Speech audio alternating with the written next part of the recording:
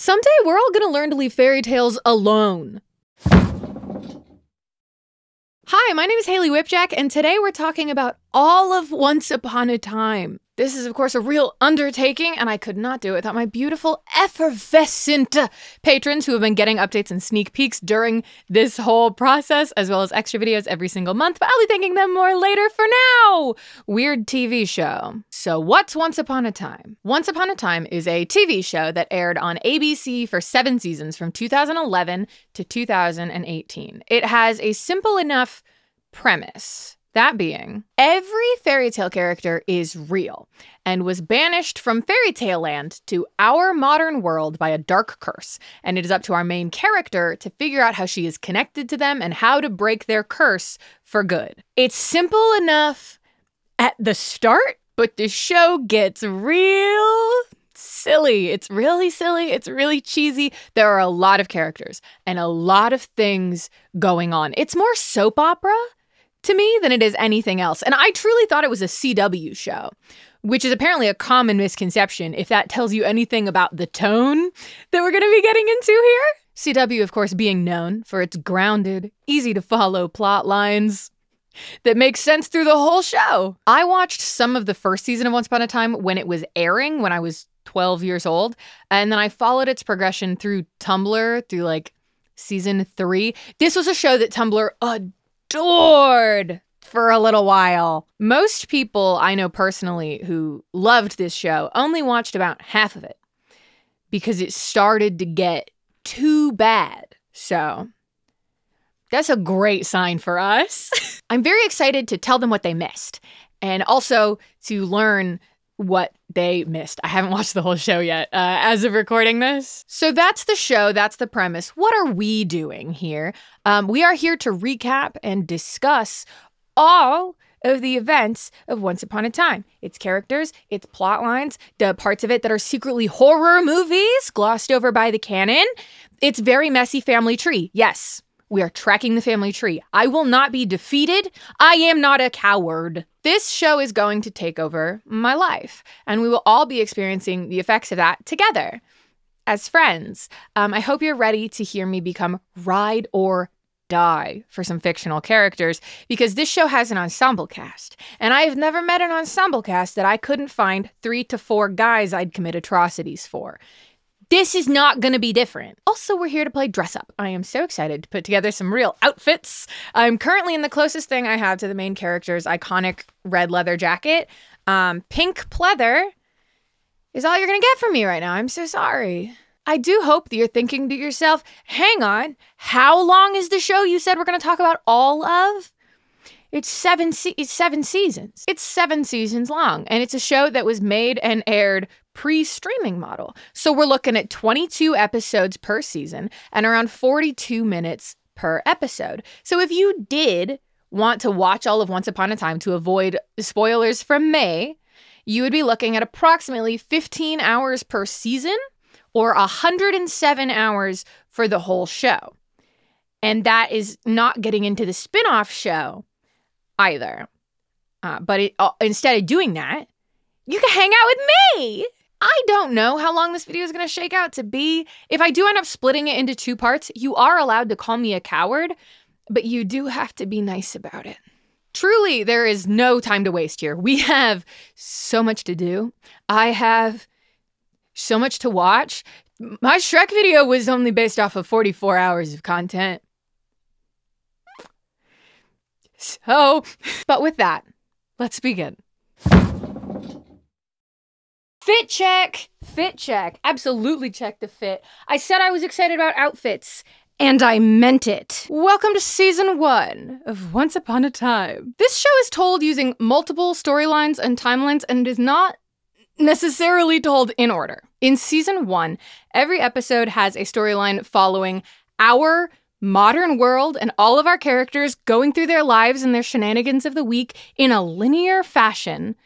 But every episode also contains the flashback timeline to the fantasy world, the enchanted forest. So what I'm gonna have to do is basically alternate between explaining what we learn from the backstory, from the Enchanted Forest, and then go on to update you on what is happening in prime timeline real world. Because those flashbacks relate to what's happening in the real world. The backstory is important as we get it. You will understand. You will understand. I'm going to be going back and forth a lot, but you will understand. I'll be showing you clips and things to help you out. I'll be putting up pictures of the characters and tracking the many names they all use. And we will also be tracking the family tree. This sounds like a lot and it sounds confusing because it is, but I am here for you and we're going to get through this together. We're holding hands, okay? You and me, we're holding hands and we're going to skip around through the field as I info dump on you about it, a TV show. So let's begin. The first thing we see in the show is Prince Charming riding through the woods on his horse to save his girl. His girl, this Prince Charming's girl, being Snow White, deep in her mystical slumber. I really hope you know the story is Snow White and also all the other fairy tales. It's going to make this a lot easier. I will always find you. Prince Charming successfully smooches Snow White awake. You know how it goes, and it cuts to their wedding, where the evil queen bursts into the room. And she looks so good. The evil queen in her bejeweled cape dress pantsuit vows to ruin everybody's happily ever afters. And then we cut to the real world. And this is where we get interesting. We meet this kid. Henry Mills is introduced to us as an unaccompanied minor. He's a 10-year-old alone in the back of a cab with a stolen credit card. Instantly iconic. He is traveling alone to Boston, and he has with him a old, fancy-looking book of fairy tales. Is Henry Mills the main character? No, he's not. Emma Swan is introduced to us on her 28th birthday in a hot pink bodycon dress. As the soundtrack goes, baby, I'm howling for you. And she meets a man in what looks like a date. The man we're meant to assume is her date calls her the sexiest friendless orphan he's ever met. That's not how I wanted to learn that information about her. But it's not actually a date. Emma Swan is a bail bondsman, here to get bail from this guy. Oh, that's her job. Her job is tracking down people who have skipped bail. It's what she's good at. The first episode also immediately they tell us Emma Swan has a superpower, and that superpower is that she can tell if people are lying. And sometimes that's fine. So she's a sexy, friendless orphan who goes back to her sexy, friendless one-bedroom apartment in Boston and has herself a cupcake to celebrate her sexy, friendless birthday alone. Puts a candle in the cupcake and blows it out and makes a wish. And her wish is to not be alone on her birthday. That's so sad. So who shows up at her door? But Henry Mills. And he instantly declares that he is the son that she gave up for adoption 10 years ago, that has tracked her down, and he wants her to come back with him to his hometown. Okay. Henry lives in Storybrooke, Maine, and hey, that's such a good name for the town. That is such a good name for a town where a bunch of fairy tale creatures live. Storybrooke?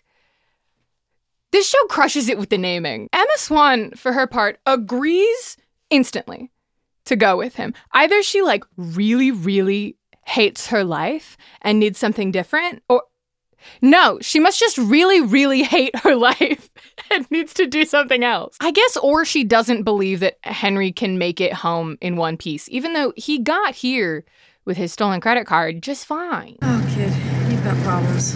Yep, and you're gonna fix them. When Emma and Henry get to Storybrooke, Emma realizes that the big clock at the center of town, the big clock tower, is stuck. Time is frozen. And that's very literal. Not that Emma knows that at this point. Though Henry does very quickly jump into explaining to her that everybody here is a trapped fairy tale creature that can't leave and doesn't remember their past, which, yeah, I guess I wouldn't have let him travel alone either. This episode, and honestly this season, is sort of just introducing us to a parade of characters. Like, for example, this is Archie. Archibald Hopper is actually his name. He's the therapist in the town. And Henry wastes no time in telling Emma that actually he's also Jiminy Cricket. Already a man with two names, but then Archie addresses his Dalmatian that he has as Pongo, which is the name of the Dalmatian from 101 Dalmatians, meaning also he's Roger from 101 Dalmatians, I guess? Does the show address that? No. Am I addressing it? I must. Emma does bring Henry to his mother, his adoptive mother, even though Henry's insisting that his mother is the evil queen from fairy tales.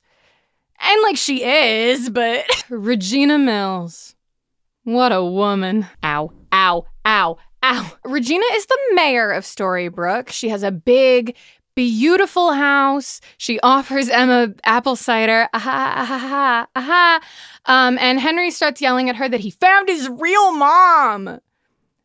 So their relationship is good. Also, casually just in Regina's house is the town sheriff, Sheriff Graham. I think his last name is Hubert. I didn't write it down. It's Sheriff Graham. I say he was casually there. He was there because Regina's son was presumed missing. I guess was missing. He was a runaway. So Emma Swan has successfully deposited the 10-year-old back into the loving arms of the mayor of Storybrooke, a woman perfectly capable of taking care of him. She says, great, sorry, kid, I literally haven't seen in 10 years, barely looked at when I gave birth to him. I have to go. So she leaves, or she tries to. But on the road heading out of Storybrooke, there's a large wolf, and she has to swerve to not hit it, and crashes her car. Hey, can I talk about Emma's car really quick? Emma Swan drives a 1972 Volkswagen Super Beetle. It's a model of a VW Bug, okay? It's bright yellow. It's very cute. It's very vintage. And when I was in high school, my car was a blue and white 1972 Volkswagen Super Beetle. So I can't watch any scenes with that yellow bug in it without just being like, it's my car. It's my beautiful little car. Ugh. Anytime there's an interior shot of her driving, I'm distracted. I'm not there. I'm not in the drama. I'm not in the show. I'm thinking about driving that car. I was also informed that they just reused that exact same car for Riverdale. They just painted it black and used it for Riverdale. So now I guess I have to watch Riverdale? We'll see how this show goes first. Anyway, Emma comes to locked up in the sheriff's office behind bars. She's in the drunk tank. Basically, they assumed that she was drunk driving, and that's why she crashed her car on a perfectly empty road. There's not wolves in Maine. Every time I get up to put something on the whiteboard, he steals my chair. But he doesn't want to hang out with me because I'm covered in feathers. While Emma is locked up in the drunk tank, we also meet Marco and Leroy. Leroy is also in the drunk tank. He is in the cell right next to Emma's, whistling Whistle While You Work, the little tune from Snow White. And Marco is a man who works there who scolds Leroy and tells him to be kind and normal. Leroy's a big grouch, and Marco's a real nice man who sadly mentions that he has no children. We tried for many years, but he was not meant to be. Well, cry me a river. They do not keep Emma locked up. She is no longer, and in fact was never, intoxicated, and she is set loose to the streets of Storybrooke. Emma is looking for Henry, but she finds Mary Margaret Blanchard. Mary Margaret is Henry's teacher, and she's actually the one who gave Henry the big book of fairy tales that sent him on this mental spiral where he believes everyone in town is secretly a trapped fantasy creature. She gave Henry that book because apparently he's an intensely lonely child, and he needed something to just cheer him up. And Mary Margaret suggests that Emma check Henry's castle if she's still looking for him. Mary Margaret also looks an awful lot like the Snow White that we saw in the opening of the episode. Emma does find Henry at his castle. It's a big, old wooden playground that's sort of shaped like a castle. It is his clubhouse hideaway. Emma tries to assure Henry that the reason that she didn't keep him, the reason that she's not in his life, is because she wanted Henry to have his best chance. And at the time, she was not his best chance. She also relates to him by letting him know that she was abandoned on the side of a freeway as an infant. So she never knew her parents either. I don't know if that would make me feel better. Emma doesn't talk to kids much, I don't think. So Emma gets Henry back to his mom, and Regina makes it clear that Emma is not welcome into Henry's life, that she does not want Emma to stick around. She doesn't want Emma talking to her son. Emma at no point implied to Regina that she wanted to stick around in Storybrooke or in Henry's life in any capacity, but Regina explicitly threatens to destroy her. Hello? You may have given birth to him, but he is my son. No, you don't get to speak. You don't get to do anything.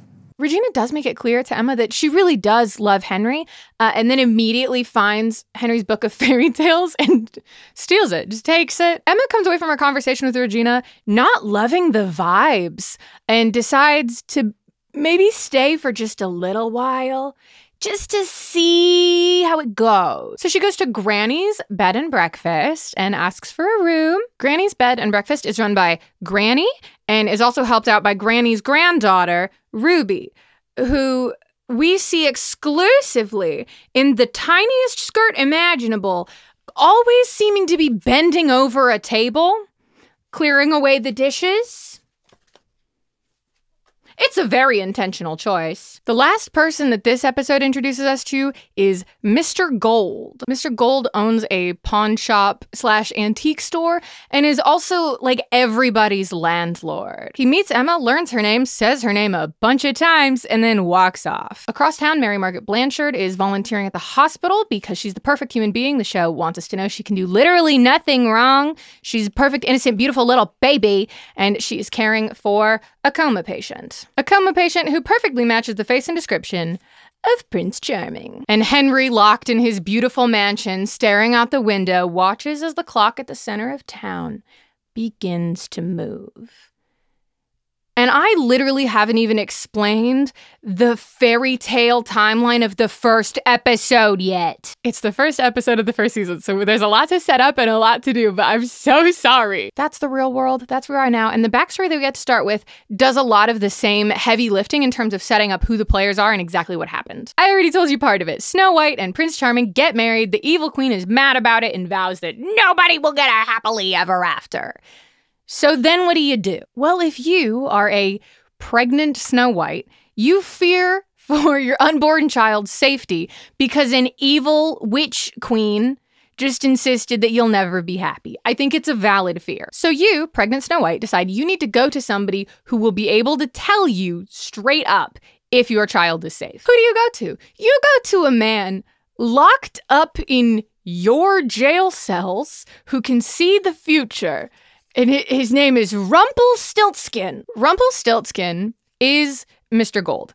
But Rumplestiltskin does not look or act like Mr. Gold. Robert Carlyle is a character actor. Every time Rumplestiltskin is on screen, he's giggling, he's frolicking, he's doing this with his arms. Constantly, it's this motion with a little, little giggle.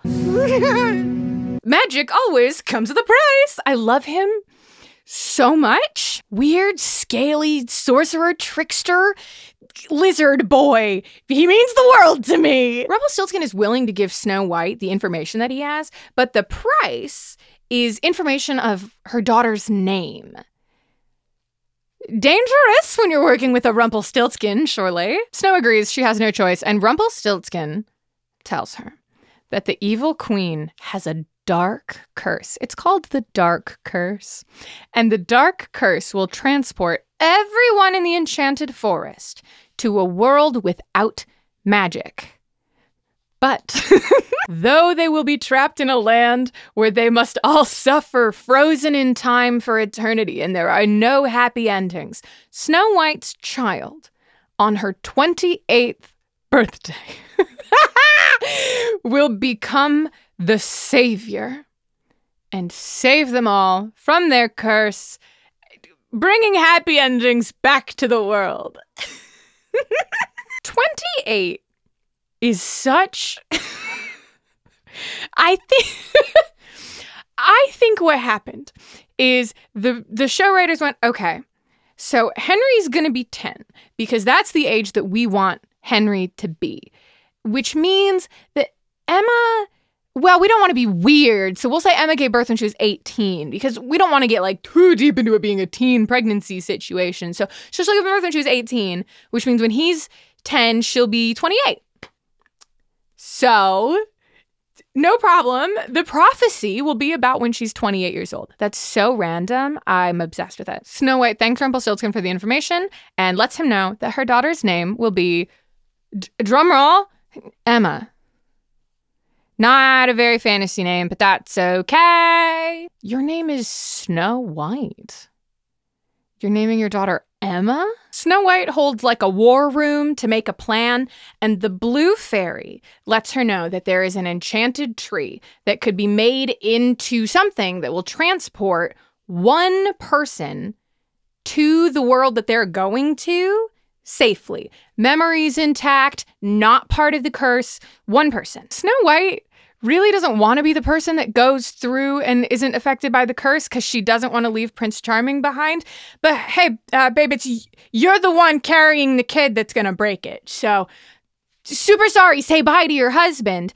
And then she starts going into labor. As she goes into labor, smoke starts rolling into the enchanted forest. The curse has arrived. Oh God, also in that war room, we found out that Leroy is Grumpy, the dwarf. The dwarves in the show are just played by men that are kind of short. Like the actor that plays Leroy is 5'4", which is a perfectly regular height. It's just kind of short. All the dwarves are just men that are kind of short.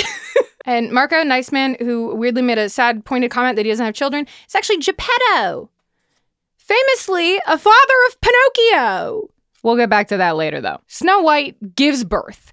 And now the only option is to put the newborn into this magical wardrobe alone. So that's what she does.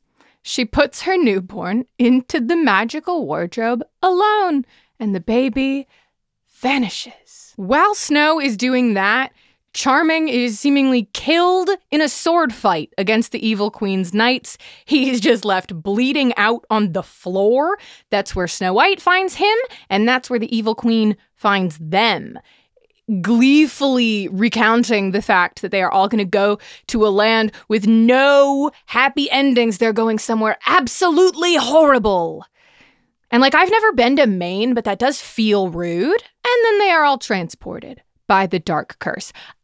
Not every episode recap is going to be this long, I swear to God. So let's see what we're looking at for that family tree, huh? I don't know what everyone was going on about. It's not that complicated, all right? Prince Charming and Snow White had a baby. That baby is Emma Swan. Emma Swan, an unnamed man, had a baby. That baby is Henry Mills, and Henry Mills was adopted by Regina Mills, who is Snow White's stepmother. I didn't actually know how to notate that, but we'll keep our eye on that as we go, huh? Before the evil queen could cast the dark curse, she needed specific components. And she's telling her evil plan to her magic mirror, played by Giancarlo Esposito. Post-Breaking Bad.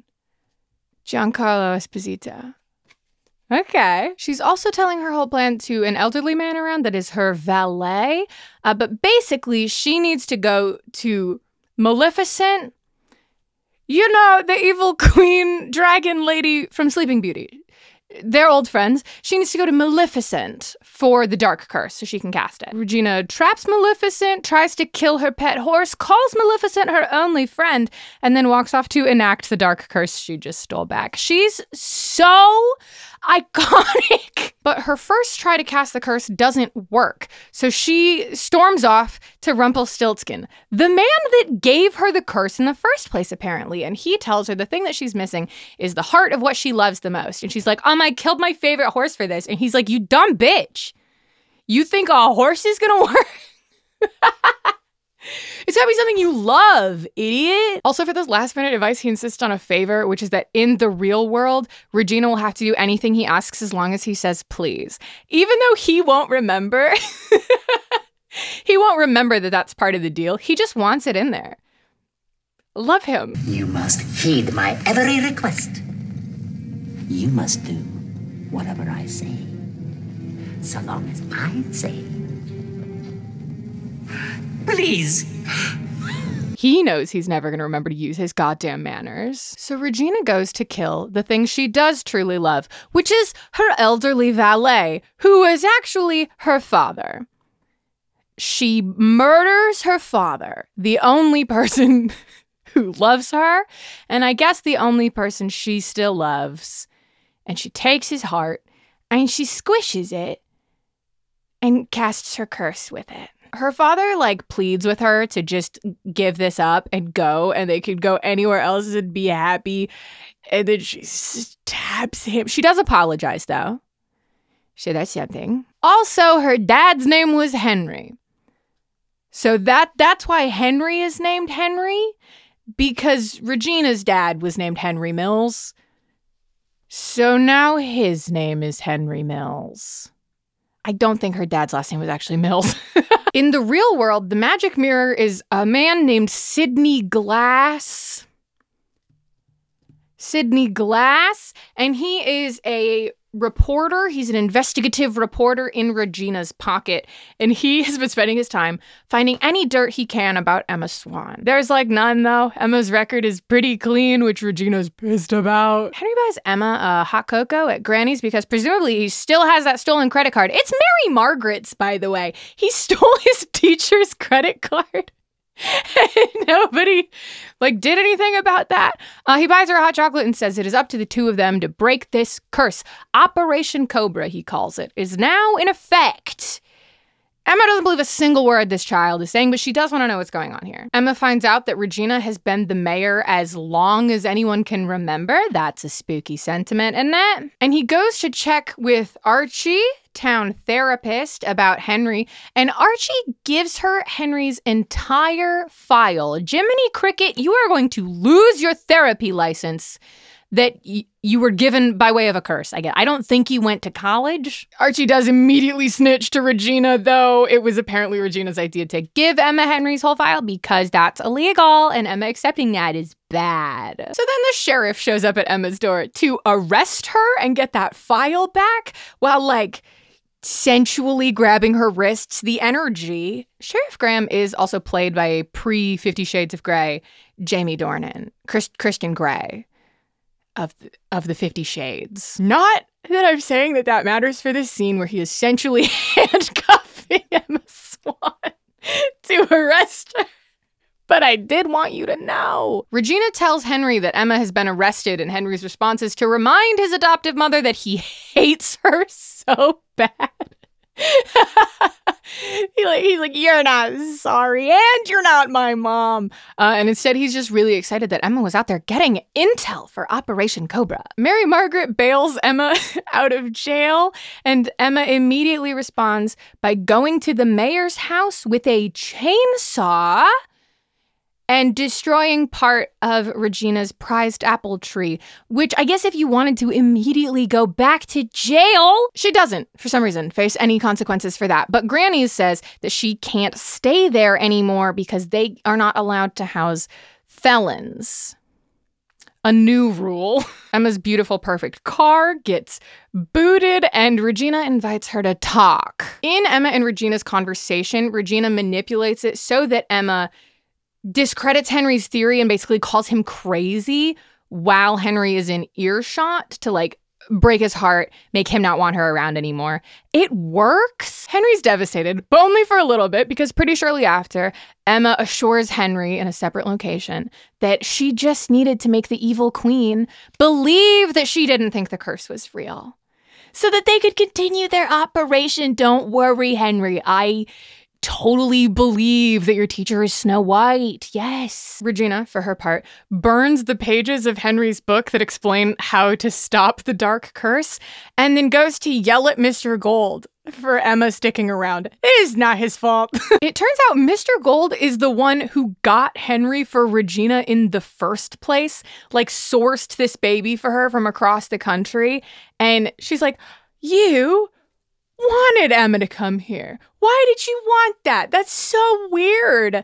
And he asks her to drop the issue, please, making it clear that he has regained his memories of being Rumpelstiltskin. Now, he regained those memories when he first heard Emma's name. That is why he needed that information from Snow White when she wanted to know about the curse. So he heard Emma's name. It unlocked all of his fairy tale memories.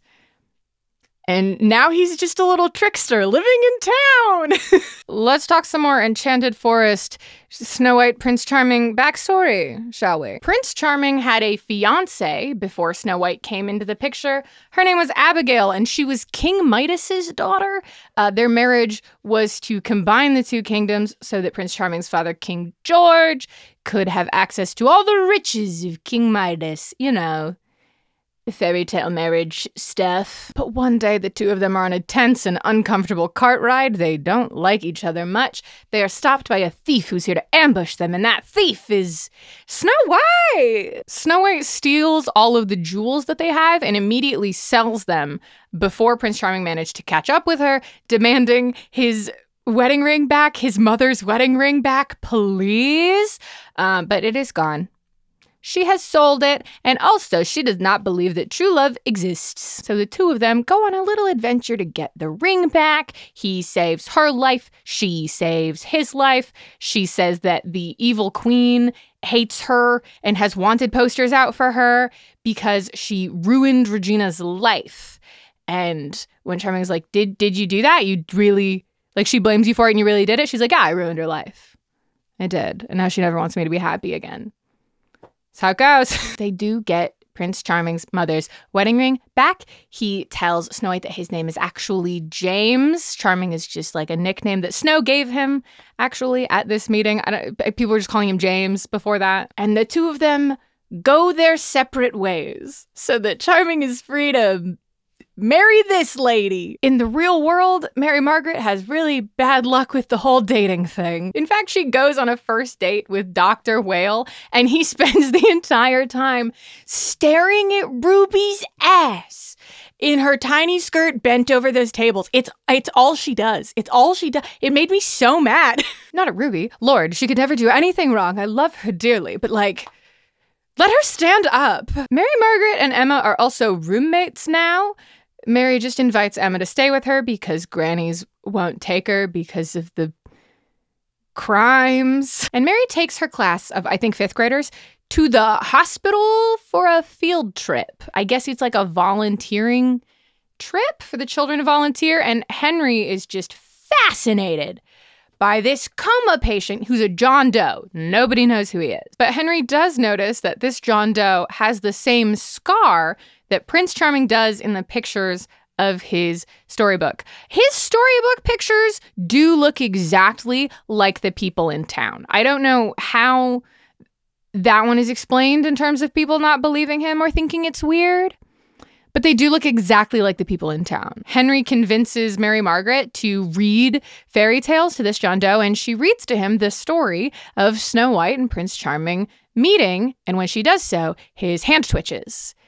He has been comatose, as far as these people are aware, for 7 years. Regina found him on the side of the road, brought him to the hospital 7 years ago. No brain function. Snow White reads him this story about Snow White, and all of a sudden, here he is.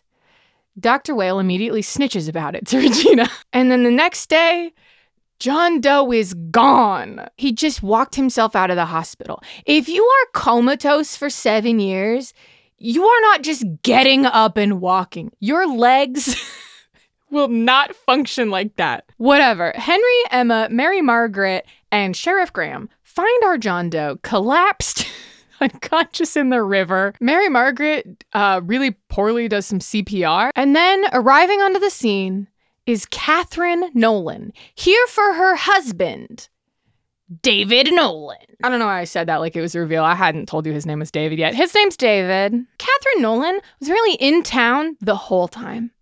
The whole time. 7 years, supposedly. Never checked to see what happened to her husband when he vanished.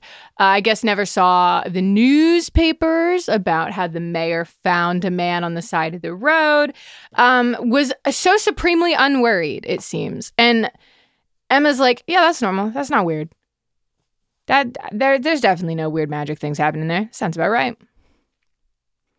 Okay. Mary Margaret and Emma do also know, at this point, by the way, that Henry Mills believes that Mary Margaret Blanchard is Snow White and that Emma Swan is Snow White's daughter.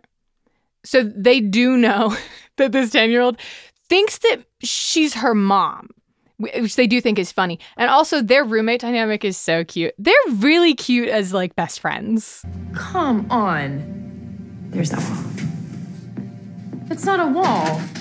Let's go back to fairy tale land. Cinderella! Cinderella, in the Enchanted Forest, pre-Dark Curse, pre-anything else, desperately wishing to go to the ball to meet her prince, not Prince Charming, her prince, is approached by a fairy godmother who wants to help. And then her fairy godmother that approached her is immediately exploded by Rumpelstiltskin, her new fairy godmother. Yup, this weird man is Cinderella's fairy godmother. He takes the exploded fairy's magic wand. He agrees to help get Cinderella to that ball for a price. And the price is her firstborn child. Surprise. She agrees, and he magics her into a genuinely beautiful Cinderella dress. This is such a good Cinderella dress. I'm obsessed with it. Cinderella, of course, does go to the ball. She falls in love with her prince, Prince Thomas. They get married and she gets pregnant. But she does not want to give evil, scaly wizard lizard man her firstborn child. She wants to go back on the deal. So Prince Thomas, Prince Charming, and Cinderella trick Rumpelstiltskin into signing an altered version of the contract that strips his magic. It nullifies him. He does it. He signs the contract and it nullifies his powers. It freezes him in place. But as soon as he signs it, Prince Thomas vanishes, disappears into the void. All magic comes with a price. And Rumpelstiltskin tells Cinderella that she will never see him again, Prince Thomas again, until her baby is his.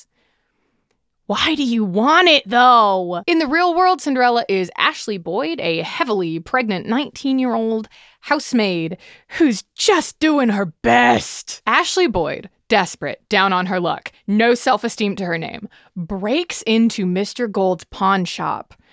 He finds her doing so, and she pepper sprays him. And Mr. Gold goes to Emma about the break-in. He doesn't want Ashley arrested. He doesn't want her life ruined. He just wants his stuff back. Ashley's process of leaving town involves having a conversation with Henry in which he's so excited to learn that she has a stepmom and stepsisters because that means she's Cinderella. But mostly what she does is talk to Ruby because they are good friends, and she borrows or takes...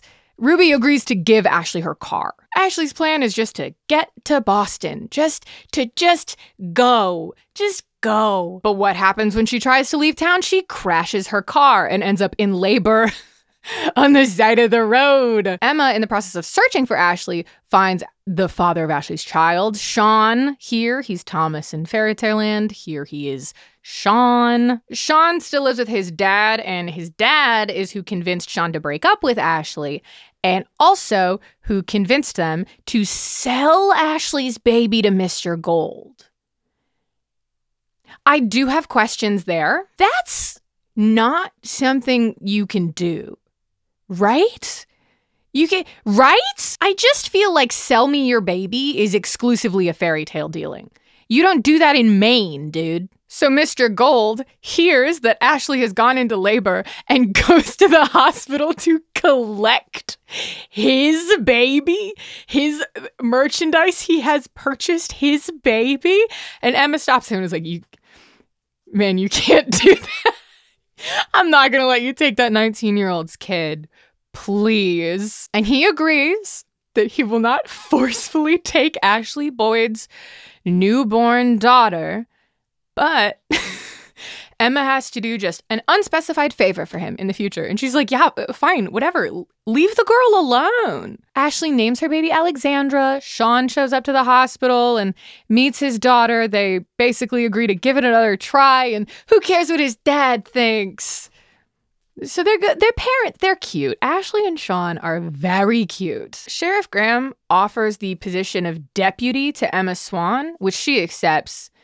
So she's a cop now. And also has a job in Storybrooke, so she's not going anywhere, which you think would piss off Regina. And I think it does. But she can't be that mad because Regina and Graham are...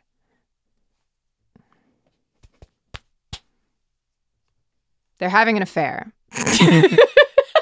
Surely it's not an affair. Neither of them are married. They have a physical relationship. Hey, let me tell you about Jiminy Cricket's backstory. Jiminy Cricket was born a human boy. A regular human child with human parents who were scam artists and tricksters and used their very cute small human son to aid in their schemes, and then continued to use their son even as he became a full-grown, adult in his 40s.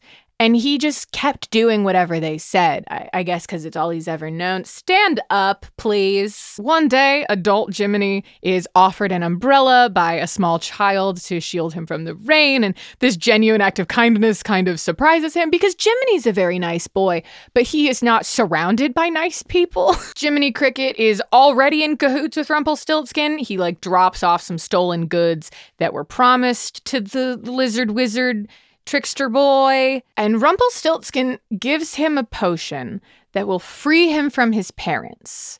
That's all he says. And Jiminy is nervous, but he takes it. Jiminy's parents realize that their meek coward son has a fancy little potion, and they use it on a nice couple that lets them in and stay with them for the night because they're just kind of wanderers. They don't really have a place to live. Perfectly nice couple. Lets them in. They're already scamming these people with an entirely different scheme they've got going, and they just give them the random potion that Jiminy had.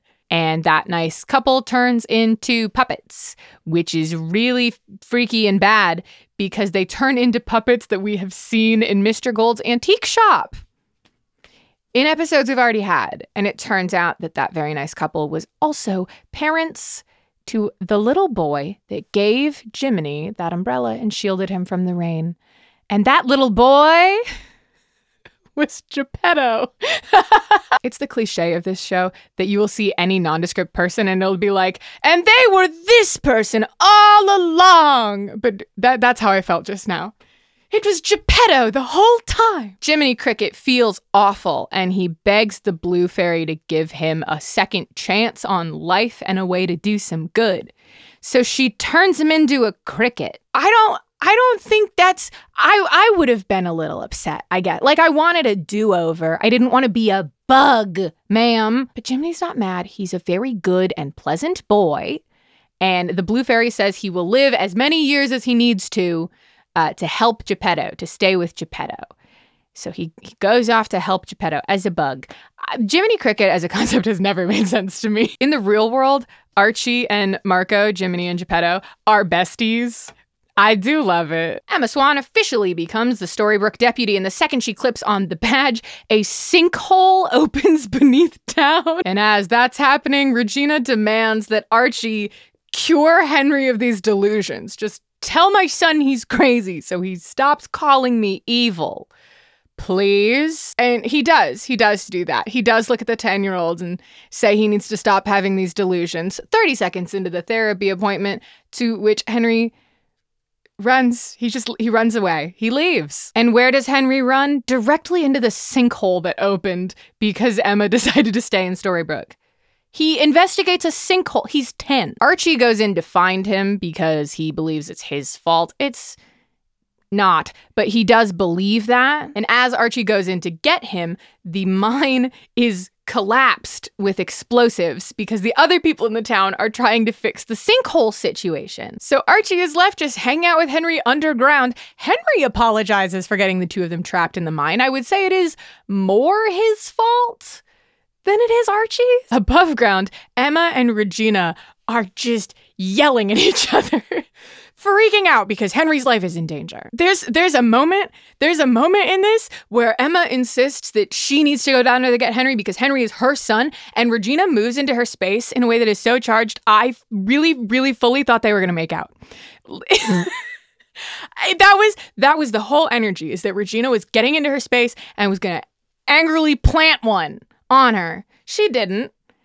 It's like a whole thing that those two never kiss in this show. I can do this.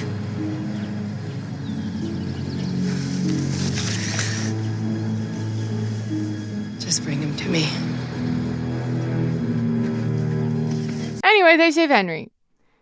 He's fine. Mary Margaret quits her volunteer hospital position with a very fancy resignation letter. It's a volunteer position. And as she does so, the camera shows us that in that sinkhole, in that mine, is Snow White's glass coffin from when she was poison-appled. Bum, bum, bum! What does that matter? I'll give you a hint. It doesn't. But it is a cool visual. Catherine Nolan throws David Nolan, her husband, a sort of welcome home from being comatose party. And he leaves his own party early to go find Mary Margaret. He has immediately decided he is choosing Mary Margaret over his wife. He does not know Mary Margaret. He also does not know his wife, but he immediately chooses that he would like to be with this one. Fully just wants to leave his wife. He has a lot of amnesia and no cares in the world. He goes to Mary Margaret's job. She's a school teacher. He goes there like while there's children present to find and talk to her. And he tells her to meet him at the bridge on the outskirts of town if she wants to talk and if she wants to choose them.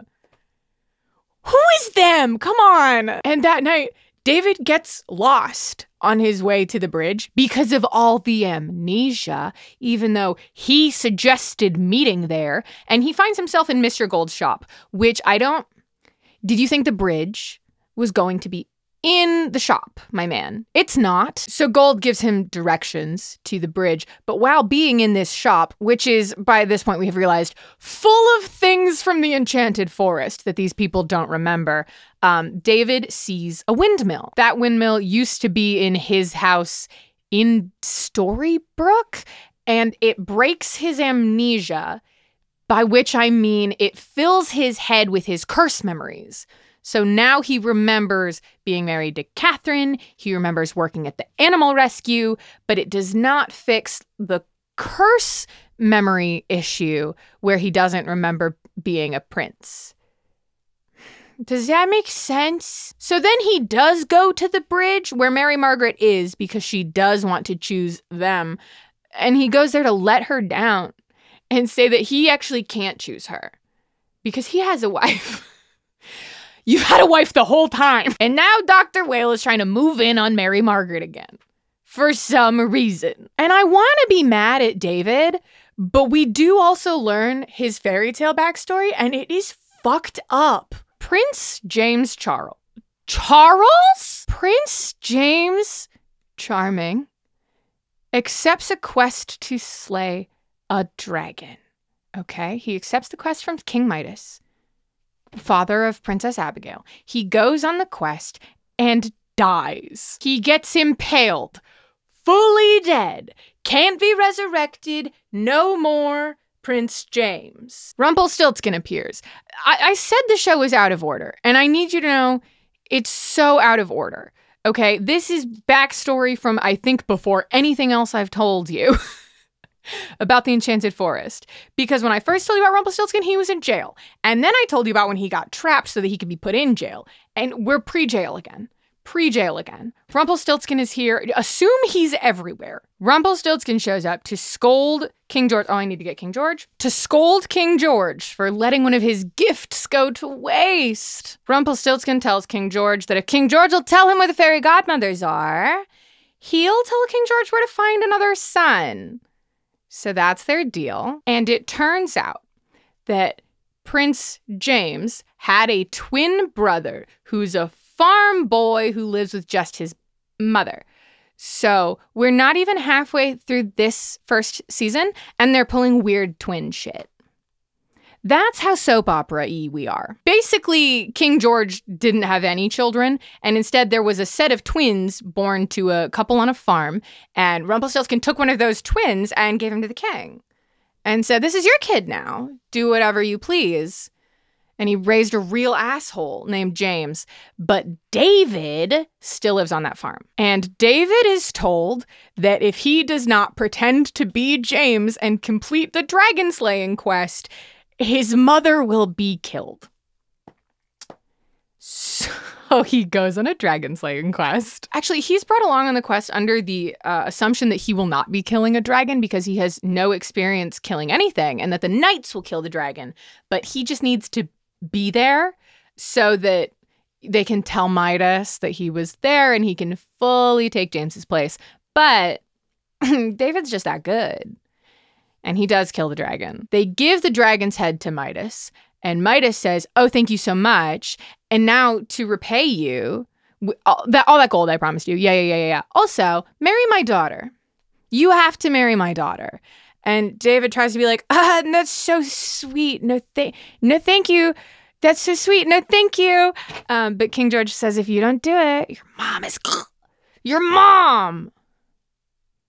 So he says, oh my God, thank you. I'd love to marry your daughter. Yay.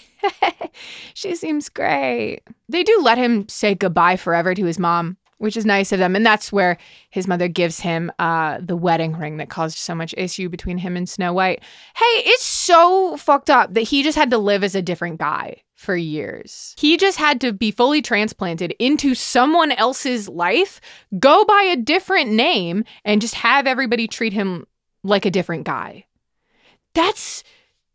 Thinking about that makes me so uncomfortable. They don't even say that his name is David in this episode. It's like next season, he comments that his name has always been David.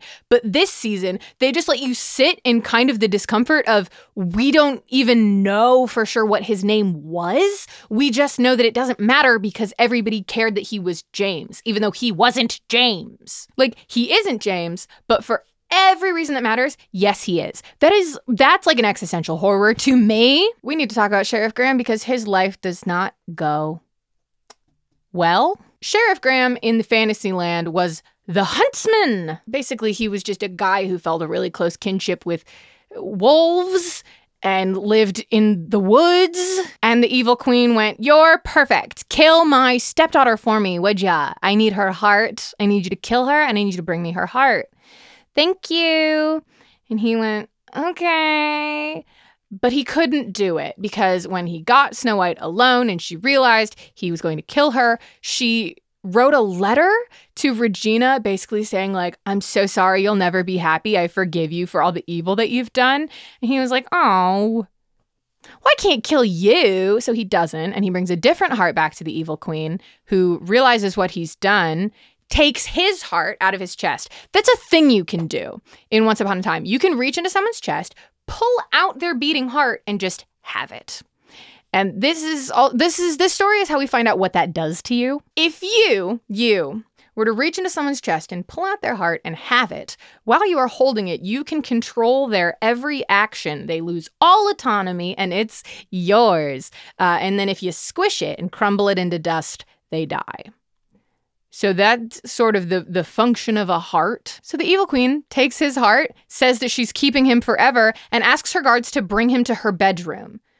And like, that's where we leave it? Oh my God, Regina, I know there's not a lot of people in your life who want to spend time with you, but you can't do that? In the real world, as all this is going on, Emma's his deputy, Sheriff Graham starts to have visions of the enchanted forest. He feels empty. He feels numb. He is desperate for any sort of emotion. He kisses Emma in the middle of the street. Emma rejects him, says she doesn't want anything to do that, so he goes and makes out with Regina instead. He's losing it. He's trying to tell Mary Margaret that they know each other. Mr. Gold is validating that these are visions from another life. That's not making him feel better. So Graham and Regina go to a tomb that has a symbol on the outside that Graham is recognizing from his visions. Graham is insisting that this is where the evil queen has hidden his heart, to which Emma says, oh my God, not you too, please. And then who shows up but Regina? Because this is her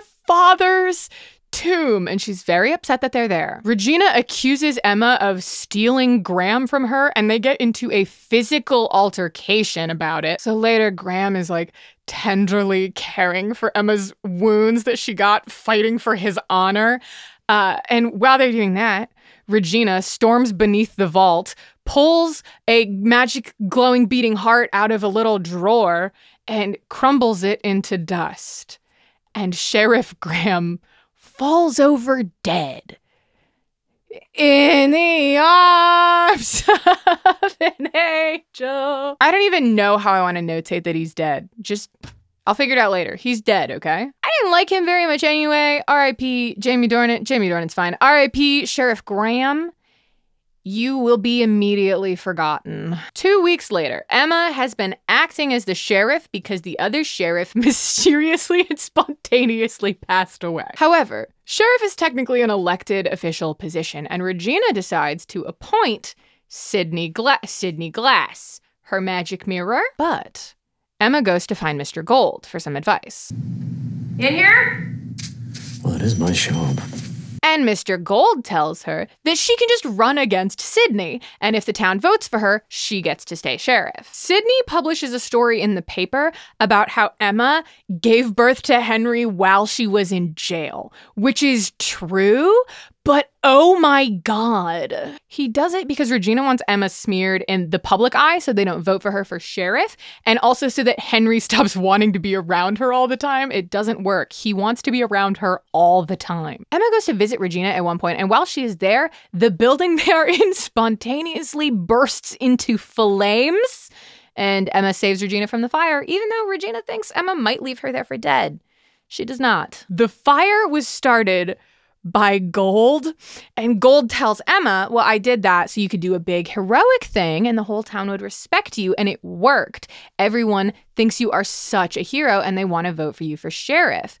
And then there's a big debate with Emma and Sydney for the whole town to come to, and everybody is so on Team Emma because of all the heroics she did, but Emma feels awful about it because it was a set-up, planned building fire. So Emma tells the whole town, actually, that fire was started by Mr. Gold. I didn't know that was the plan, but that was his plan all along. I am so sorry that he has led both of us astray, both me and you. I did not intend for this, and I don't trust him.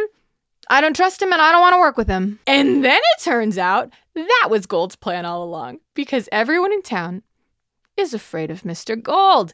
And so to manipulate a situation where Emma stands up to him and tells him off publicly, everybody is so impressed that they vote for her for sheriff. It works. Emma's sheriff. Emma is chief cop. Yay. He does this because he wants Emma to be sheriff so that she's in a better position to someday pay back that favor that she owes him, because she wouldn't let him purchase a baby? Let's talk about how Rumpelstiltskin became Rumpelstiltskin, because he was not, well, he was born Rumpelstiltskin. His name was always Rumpelstiltskin, but he used to be a regular human man, and in fact was a coward, and that's his one personality trait was coward. He's so hard to watch. Not because Robert Carlyle is doing a bad job. Robert Carlyle is doing an incredible job portraying a man that is very difficult to watch navigate the world because he's so much of a coward. Rumpelstiltskin, pre-magic powers, has a son. He has a 13-year-old son. His wife left him a long time ago because Rumpelstiltskin wouldn't fight in the Ogre Wars, and she left him for being a coward. There's Ogre Wars. His son is Balefire. He calls him Bay. It's actually very cute. And Balefire is 13 years old, about to turn 14. And when children turn 14, they are sent to fight in the Ogre Wars, which he obviously does not want for his boy. So Rumpelstiltskin goes running off into the woods in search of help, as everyone in this show does. If you just surround yourself with trees in a desperate enough situation, someone will appear to tell you what to do. An old man in the woods tells Rumpelstiltskin that in the Duke's castle, there is a very powerful dagger. On that dagger is the true name of the Dark One. And if Rumpelstiltskin takes that dagger, he can take that power for himself, and his son will never have to be in danger again. So Rumpelstiltskin takes his 13-year-old son to partially burn down a castle.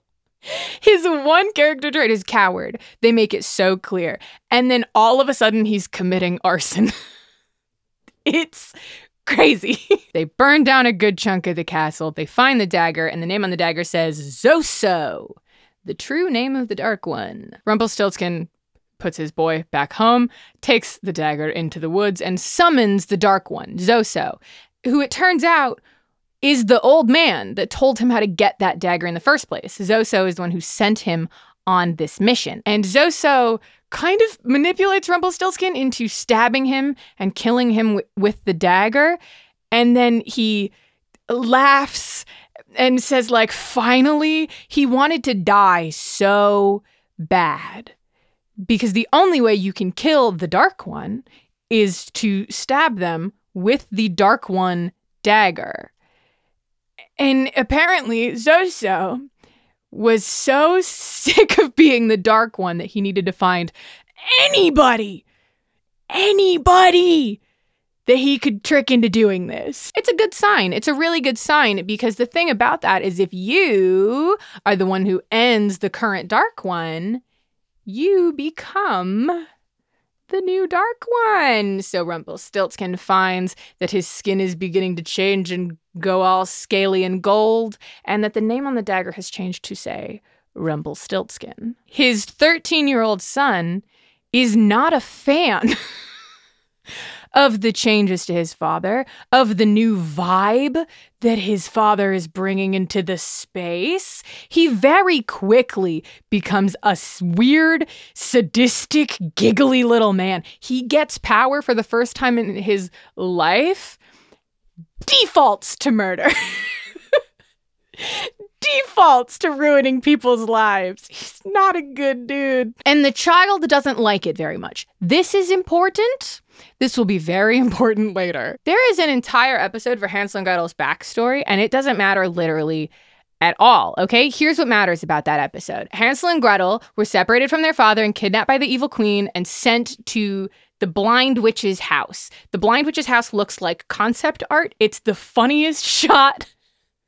That's important. How funny the Blind Witch's house looks is important. Hansel and Gretel immediately break the rules. However, they do still get out of the house and successfully steal what the evil queen wanted from them, which it turns out is the poison apple. Okay? That's all that matters in the Fantasyland bit is Hansel and Gretel? Hansel and Gretel? Got Regina the poison apple she needed to get rid of Snow White. And in the real world, Emma Swan finds Ava and Nicholas, two homeless children, and immediately makes it her mission to find them their father. She does. And then is so pushy to get this man who did not know that he had twins to suddenly take in 10-year-old twins. She's so pushy about it, and it's because she's projecting. It is because she is projecting, and she thinks that it's awful that this person who has the chance to take their kids back with no issue doesn't want it, wants them gone. She convinces him in the end, and he takes his kids, but it's weird vibes the whole time. Henry has also started asking questions about his dad, and it's weird that it took him this long to start asking questions about his dad. Emma tells him that his father was a hero and died saving people from a burning building because he was a firefighter. She's a big liar. She is just saying anything. So that episode has very little in it plot-wise that I care about, but I do need to have a little sidebar with you, a little tangent with you about some of the mechanisms of how Storybrooke works and the fact that there are kids here. Because, oh my God, there are kids here. The townspeople were frozen for 28 years, haven't changed for 28 years. Henry got here 10 years ago. And nobody changed for 18 years before that or for the 10 years since he's arrived. Mr. Gold specifically procured the Savior's Child, even though I'm pretty sure he didn't know he was doing that because he did not have his memories at the time. And Henry grew up normally. He did not stay a newborn. He arrived a newborn and has since become a 10-year-old child. Everybody else has not. And the thing about children is they don't really know what different stages of adulthood look like. If he saw Mary Margaret staying the same for 10 years, it wouldn't process. If he saw his mom staying the same for 10 years, it wouldn't process. But there are other kids here? So I guess everyone else just acknowledges that Ava and Nicholas are going into 6th grade. And Henry just has to sit there and go, they're going to 6th grade again? What do you mean they're going to 6th grade again? And everyone else just, the thought melts away from their brain because of the curse. And they're just like, yeah, why would that be weird? They're going into 6th grade again, obviously. Henry just had to be pointing out little things that he noticed that would eventually become much bigger things. Like, hey, has anybody noticed that Ashley Boyd has been heavily pregnant for 28 years? Or as far as Henry knows, 10 years. Ashley Boyd has been pregnant the entire time Henry has been in Storybrooke and has not had a child once. Henry Mills lived in a horror movie. Henry Mills lived in a horror movie and had to just slowly come to the realization that he was living in a horror movie and nobody else would acknowledge it because the whole town was the horror movie. Like, the more that I think about how Henry grew up in this town that's like charmed and cursed and confused, the more I understand why he is like that. He was handed an explanation. It's a book of fairy tales, but it's a book of fairy tales where all of the pictures look like the people he knows and has an explanation. It's not an explanation that makes sense in our current world, but neither does the rest of his life. Of course he jumped on that as the true reason behind it all. You would too. They don't even really address the fact that there's kids here, and that makes it all so much weirder and worse. But it makes it so much weirder and worse. Anyway, also a stranger on a motorcycle comes to town.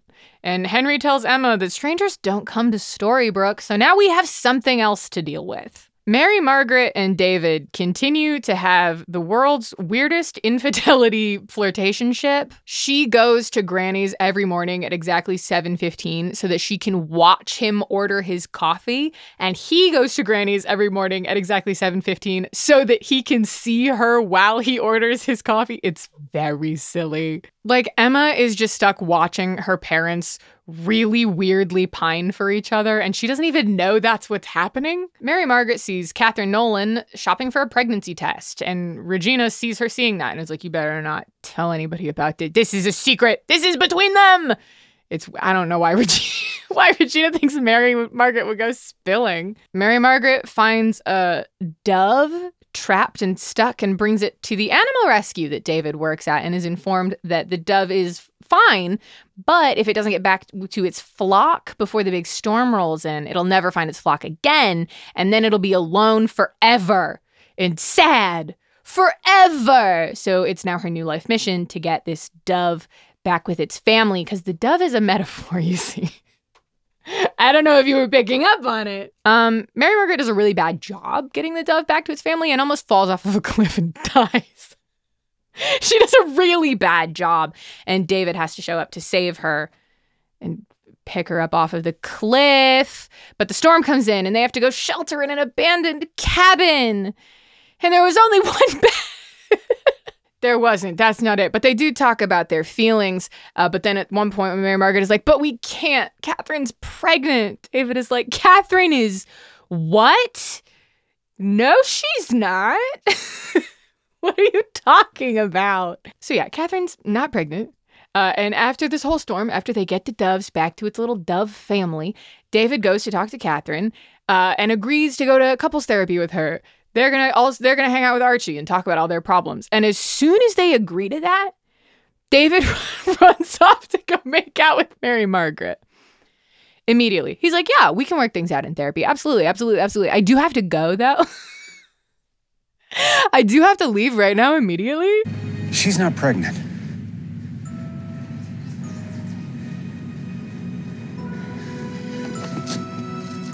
I don't know what to do with these two. I do not know what to do with them. Regina demands that Emma figure out what the stranger's deal. I didn't put up the stranger. Here he is. No name for him yet, though. Emma goes and talks to him and asks what's in this big weird box he carries around, and it turns out it's a typewriter. And he still doesn't tell her his name, but he does convince her to get a drink with him sometime. So, Sheriff Graham who? It's all about this unnamed weirdo now. Backstory. Enchanted Forest. Backstory. Snow White is in love with Prince Charming. But Prince Charming is getting married to Princess Abigail. So Snow White thinks the logical conclusion here is to do something so that she can forget that Prince Charming even exists. Just fully forget about him and move on. So who does she go to? The only person anyone ever goes to. Rumpelstiltskin. Rumpelstiltskin agrees to give her a forgetting potion, something we will be seeing more of in this show. The show loves it some forgetting potions. And the only thing that he asks for in return is a few strands of her hair. Don't trust that. He just wants a few strands of hair. For what? Ask him for what. She doesn't. She just gives it to him. Prince Charming does not want to get married. He does not like Abigail, so he sends a message to Snow White asking her to come meet him. She does, but she is found by King George and all of his guards, and he says, hey, if you don't break my son's heart, if you don't go to him and say you never loved him and you came here to let him down and say you can never see each other again, I'm not gonna kill you. I'm gonna kill him. He's like, yeah, I'm ready to fully be down both sons. I don't need either son. I already lost one. I'll lose another one. The other one sucked, and this one's not doing what I'm asking him to. So, sons. Am I right? Snow White says, all right, okay. And she breaks Prince Charming's heart and leaves. Now that I know that you love me too. I don't. What? Love you. While on this adventure, for a short time, Snow White does end up in jail, where she meets Grumpy, who is also in jail for some sort of crime. I don't even think we find out what. They are sprung from jail by Stealthy. You know the dwarf Stealthy? One of the 8 dwarves? No? Oh, that's because he died after springing Grumpy and Snow White out of jail. You don't remember that part? Stealthy the dwarf. Oh, if that doesn't sink your stomach as soon as you hear the name, you're like, oh, no way he sticks around, huh? Anyway, that only matters because after Snow White breaks Prince Charming's heart, she reconnects with the mourning dwarves who are mourning the loss of their brother Stealthy, and she decides to stay with them. And Grumpy tries to convince her not to take this forgetting potion because the suffering makes them who they are, and he's lost love as well. No context for that yet. We'll get there. He's lost love as well. But she does take the forgetting potion. And she forgets Prince Charming exists, which is a real shame because Charming calls off his wedding and is ready to scour the kingdom to find her. That's going to be awkward. And it is. But before we can learn more about what happens with Snow White and Prince Charming, we need to learn the magic mirror's backstory. And I need to be so honest with you. I hate his backstory so bad. It makes me really upset. I can't put my finger on exactly which part of it I find so unsettling and upsetting. It's all of it, I think. So, good King Leopold, father of Snow White and world's best and nicest man in the Enchanted Forest, finds a magic genie lamp. And out of it comes a genie. And that's Sid. He's the genie, like Aladdin's genie, the genie. He was getting jealous of everybody else who got more than 2 names. So he's also the genie now. But King Leopold wants for nothing. He does not want to make any wishes. So he tells the genie that his first wish is to free the genie. And his second wish is to give his third wish to the genie. So the genie can have a wish. And now the genie lives with him because, like, where else do you go? You're a genie who's lived in a lamp your whole life, and then this really nice man gives you a wish and your freedom. And it's like, also, do you want to crash in my castle? Yes, I do. Thank you. And King Leopold introduces the genie to his beautiful wife, Regina. And the genie falls in love instantly. Okay. Regina is jealous of people admiring young Snow White. That's hilarious. That's a child. And the genie tries to sort of reassure her by saying she's the fairest in the land, and he gives her a mirror. But King Leopold finds that mirror and some entries in his wife's diary implying that somebody gave her that mirror and that person is lovely, that she loves that person. And King Leopold tells his good friend Genie, you must find this man. You must find this man who wants to steal my wife from me. Help me take this man down. And the genie goes, sir, yes, sir. Absolutely, I will find them. I'll get him. Don't you worry, boss. Regina is deeply unhappy and has her father Henry Mills, not this Henry Mills, her father Henry Mills, bring her a box containing 2 incredibly venomous vipers from Agrabah, the genie's homeland. And it is her intention, she says, to use them to herself to get out of here by having them bite her. And the genie goes, whoa, what if we don't do that? And we use them on the king because he's making you so sad. And she goes, you would kill the king for me? And he says, of course I would. I would be honored to kill the king for you. You're so pretty. So he uses the vipers to get rid of the king. The king's last words is that he never should have freed the genie, that he regrets ever being nice to him. And then the genie goes back to Regina and is like, I did it. And Regina's like, okay, well, the guards suspect you of the murder because the vipers are from your homeland and who else would have access to those? So you need to go. You need to leave. They're going to come get you. And he realizes, oh, that was her plan. That was her plan the whole time. So instead of leaving, the mean lady that just convinced him to do a crime and then tried to just get him to leave, he uses his wish, the wish that King Leopold gave him, and his wish is to never leave Regina's side, which then transports him into her mirror because he forgot, the genie forgot, that you need to be very careful in how you word genie wishes. I wish to be by her side forever. You are lucky you are not fused to her physically. So now he's a mirror. I hate his backstory so bad. Every part of it, I hated. And then in the real world, Emma Swan is working with Sydney to find dirt on Regina. And they realize, that there's $50,000 missing from the city's budget. So they decide to figure out what it's going towards. Regina has Henry's castle, his little escape wooden playground, torn down, and now his book is missing. He's freaking out. She's just being rude. Emma and Sydney are on the case about something seemingly unrelated. Emma goes to try and find a contact in the middle of the woods, and on her way, her brakes fail. Someone cut her brakes, which is awful because do you know how hard it is to find replacement parts for a 1972 VW Super Beetle?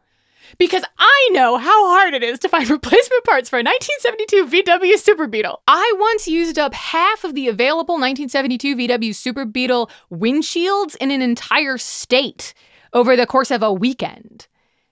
Because we had to replace the windshield, and then the one we bought to be a replacement broke, so we needed to get a second one. And there were only 4 in the entire state. But at the end of the day, they find out that Regina was using that $50,000 to build a new playground, a safe playground for all the children of Storybrooke.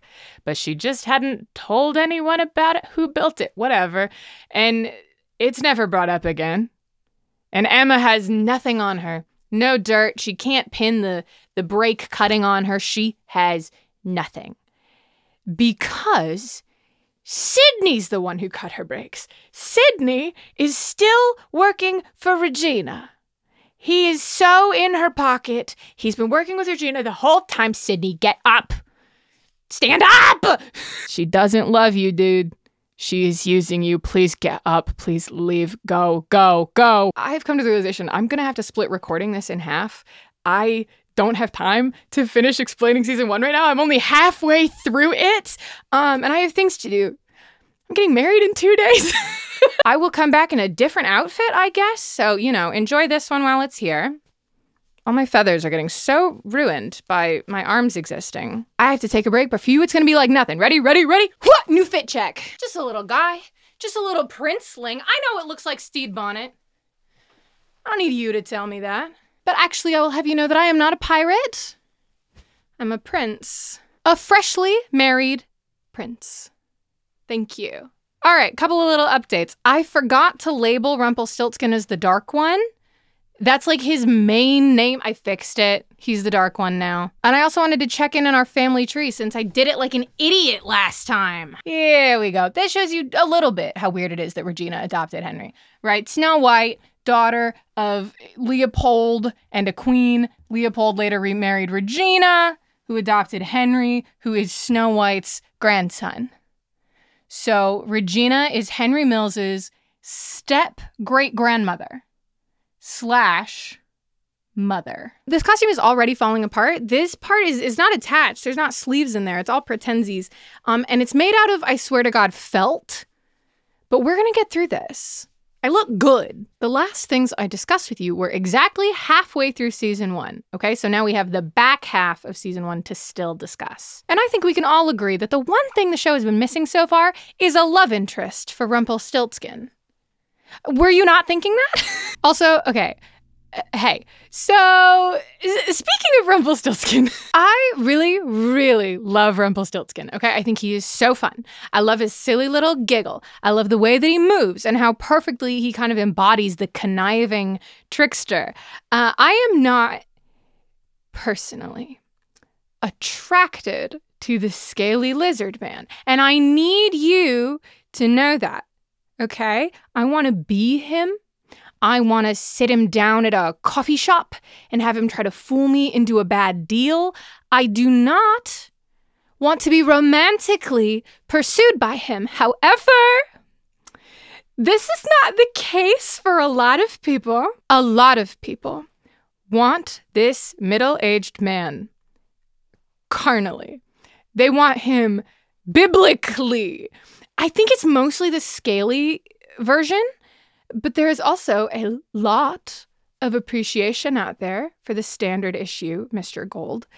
So honestly and genuinely, I think the show did a great thing by giving him a love interest. I don't even know if they knew at the time that that was such a good thing that they were doing for their audience. But I think they really cashed into something, giving him someone to be in love with. I haven't told you who it is yet. I'm getting there. Also, as we go through the show, you will probably notice that the character who gets the most action this whole show, I believe, is Mr. Gold. Like, I think he outpaces Emma. At some point, characters are just throwing themselves at him. And it's the confidence, I assume, the competence as well. You will notice it as we go. And good for him. Good for him. In the Enchanted Forest, there's a town called Avonlea, ruled by Sir Maurice. And it's under attack during the Ogre Wars. Belle! Belle is my favorite Disney princess, okay? I was immediately biased when she showed up. And I love her at first. Rumpelstiltskin wants Belle to come with him back to his dark castle as like a live-in servant. He needs someone to clean his house for him. And he's chosen her. She agrees very quickly. They will all live. You have my word. And you have mine. I will go with you forever. Deal. But her current fiance, Gaston, and her father, Maurice, are pretty upset with that deal, understandably. I would also be upset in that situation. After Belle moves into Rumpelstiltskin's dark castle, she's initially living in the dungeons and is honestly not very great at taking care of a castle. She chips a teacup, you know, like Chip from the animated Beauty and the Beast movie. She also at one point falls backwards off of a ladder, and Rumpelstiltskin has to dramatically catch her and save her, and they make very charged eye contact as he's holding her, and it's so immediately apparent what they are doing here. Belle is immediately of the belief that the guy who showed up to her house to offer protection against ogres in exchange for her literal life and servitude is actually a great guy with hidden depths and a good heart. No one's told her this. She has no reason to believe this, except that he didn't let her break her spine falling off a ladder or like grievously injure her over chipping a cup. Gaston, her previous fiance, does show up to try and rescue her at some point from the monster that stole her away and is locking her up in a castle. But Rumpelstiltskin turns Gaston into a rose and then gives that rose to Belle as a little gift. He does not tell her that the Rose is her ex-fiancé. And in fact, I don't think she ever finds out. After some amount of time, honestly, it didn't seem like that long that she was in his castle in this episode. But spoilers, I guess, for later on in the show. The show loves having flashbacks to this time period where Belle was living in Rumpelstiltskin's dark castle, like before they were in love. And so it must have been a long time, but we do not get any real idea of scale here. Anyway, like I was saying, after some time, Rumpelstiltskin agrees to let Belle go into town, and he admits in that conversation that he expects to never see her again now that he is permitting her to leave. But, you know, he's in love, and he can't trap her here against her will. I guess that's what love is. Belle does leave to go into town, and on her journey, she runs into the evil queen, Regina, and divulges a little bit about her situation, just enough that Regina knows that Belle is shacking up with Rumpelstiltskin, and Regina, just sort of casually, lets Belle know that, well, any curse can be broken by true love's kiss. Any curse at all. You know, if perhaps you were experiencing true love with somebody suffering the effects of perhaps some curse making them into a weird scaly monster, it might work, because any curse, you know, if that was your situation. I'm not saying that it is.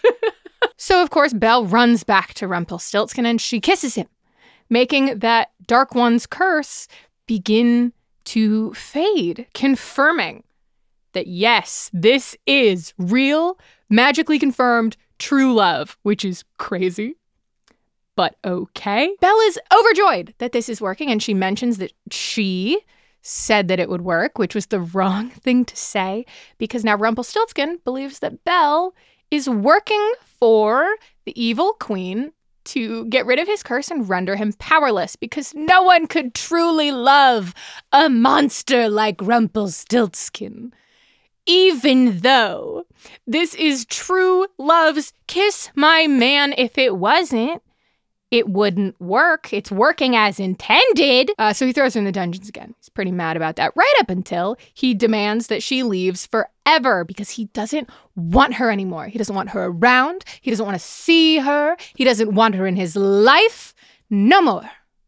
She calls him a coward and leaves, because that's what you do when you're in love. At some unspecified point in the future, Regina shows up to Rumpelstiltskin's dark castle to talk some business dealings, and Rumpelstiltskin accuses her of having something to do with Belle's situation. To which Regina responds that she had no part in Belle's death. That's not what he was talking about. He was just saying, it's your fault my girlfriend betrayed me. And she says, well, your dead girlfriend's not my problem. According to Regina in this conversation, Belle ran away and went home.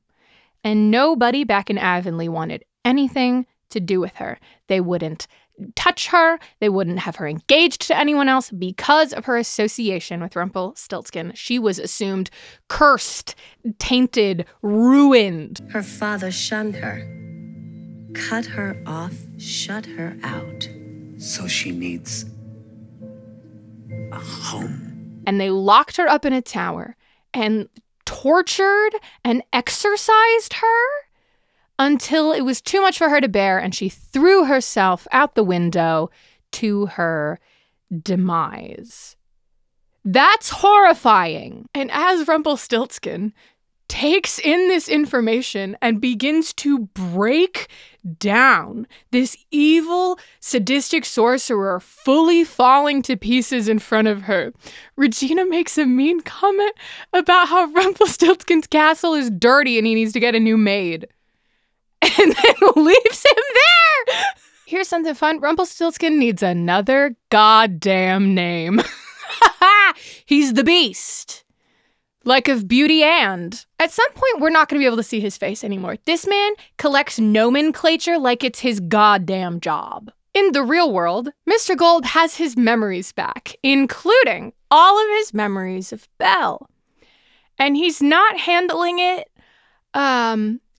well, Mr. Gold repossesses the work van of the real-life counterpart of Sir Maurice Belle's father. Here in Storybrooke, Maine, he is Mo French, because the Beauty and the Beast fairy tale came from France. Mo French is a florist. He needs this van for work. Also, his florist shop is called Game of Thorns. The show crushes it with the names. Mo French is not pleased that Mr. Gold repossessed his van and responds by breaking into Mr. Gold's house and stealing from him. Second time this season that people have just brazenly stolen from Mr. Gold. Emma Swan, sheriff and local superhero, does get most of his stuff back, but there is still apparently one thing missing, so Mr. Gold goes after Mo himself. He literally ties Mo up with duct tape and holds him at gunpoint. Like, it is so much for no reason. He starts beating the man with his cane, yelling about she is gone and it's your fault and things that make no sense to Mo. No sense to Mo. Mo does not even think he's ever had a daughter. And that is how Emma Swan finds them. And she has to stop Gold from literally ending Mo's life then and there. So unsurprisingly, Gold gets arrested for this. Emma has him locked up in the sheriff's station, where Regina shows up to talk to him. Regina has finally realized that it's like in her favor that Emma and Henry want to be around each other all the time, because she can just say, hey, Emma, Henry wants ice cream. Go. And then she can just have the sheriff's station to herself. Regina and Gold have a very tense conversation where they both admit that they remember their Enchanted Forest identities. Tell me your name.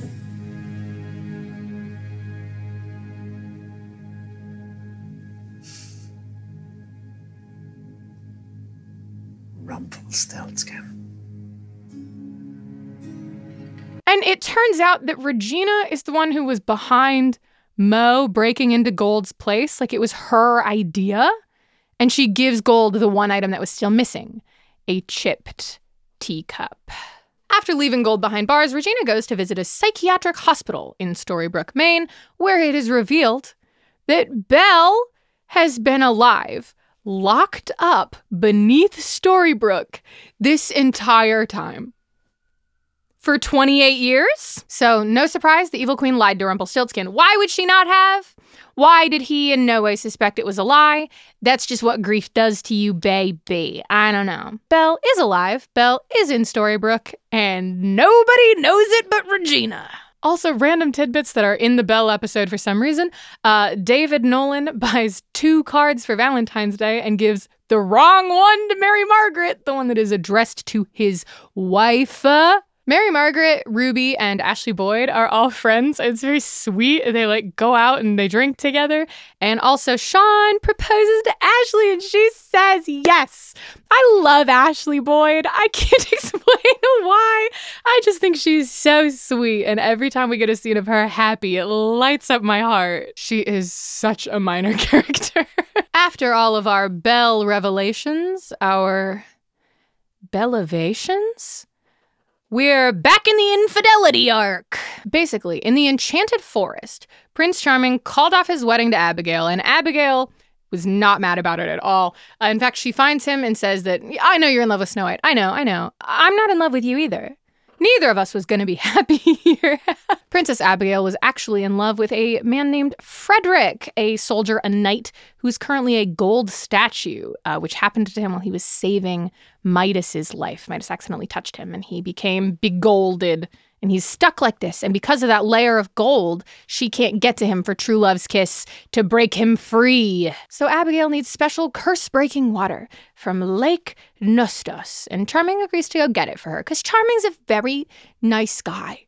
And the two of them are just both stuck in a bad situation here. Lake Nostos is protected by a siren. Charming kills it, and he gets water, and he brings it back to Abigail. Princess Abigail is now free to marry her actual, real, true love, Frederick, and Charming goes to find Snow White, who, at this point, if you recall, has erased all of her memories of Prince Charming.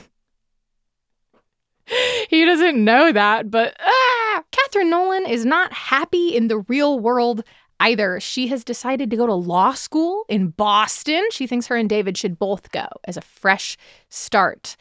But what she doesn't know is that David and Mary Margaret are still meeting up all the time. David insists that he is choosing Mary Margaret, to which Mary Margaret says, okay, can you tell your wife that, please?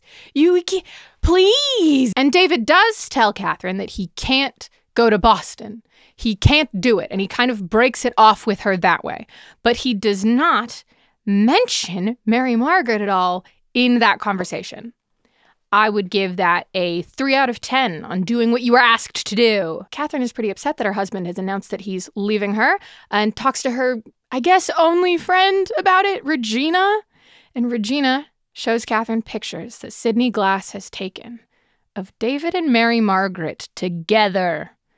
Canoodling! So what does Catherine do, woman scorned? That's right, she goes to Mary Margaret's place of work, an elementary school, and slaps her in front of God and everybody, and yells at her for breaking up her marriage, which also lets Mary Margaret know that David didn't even tell Catherine. Catherine found out a different way. This leads to Mary Margaret getting slut-shamed in the streets.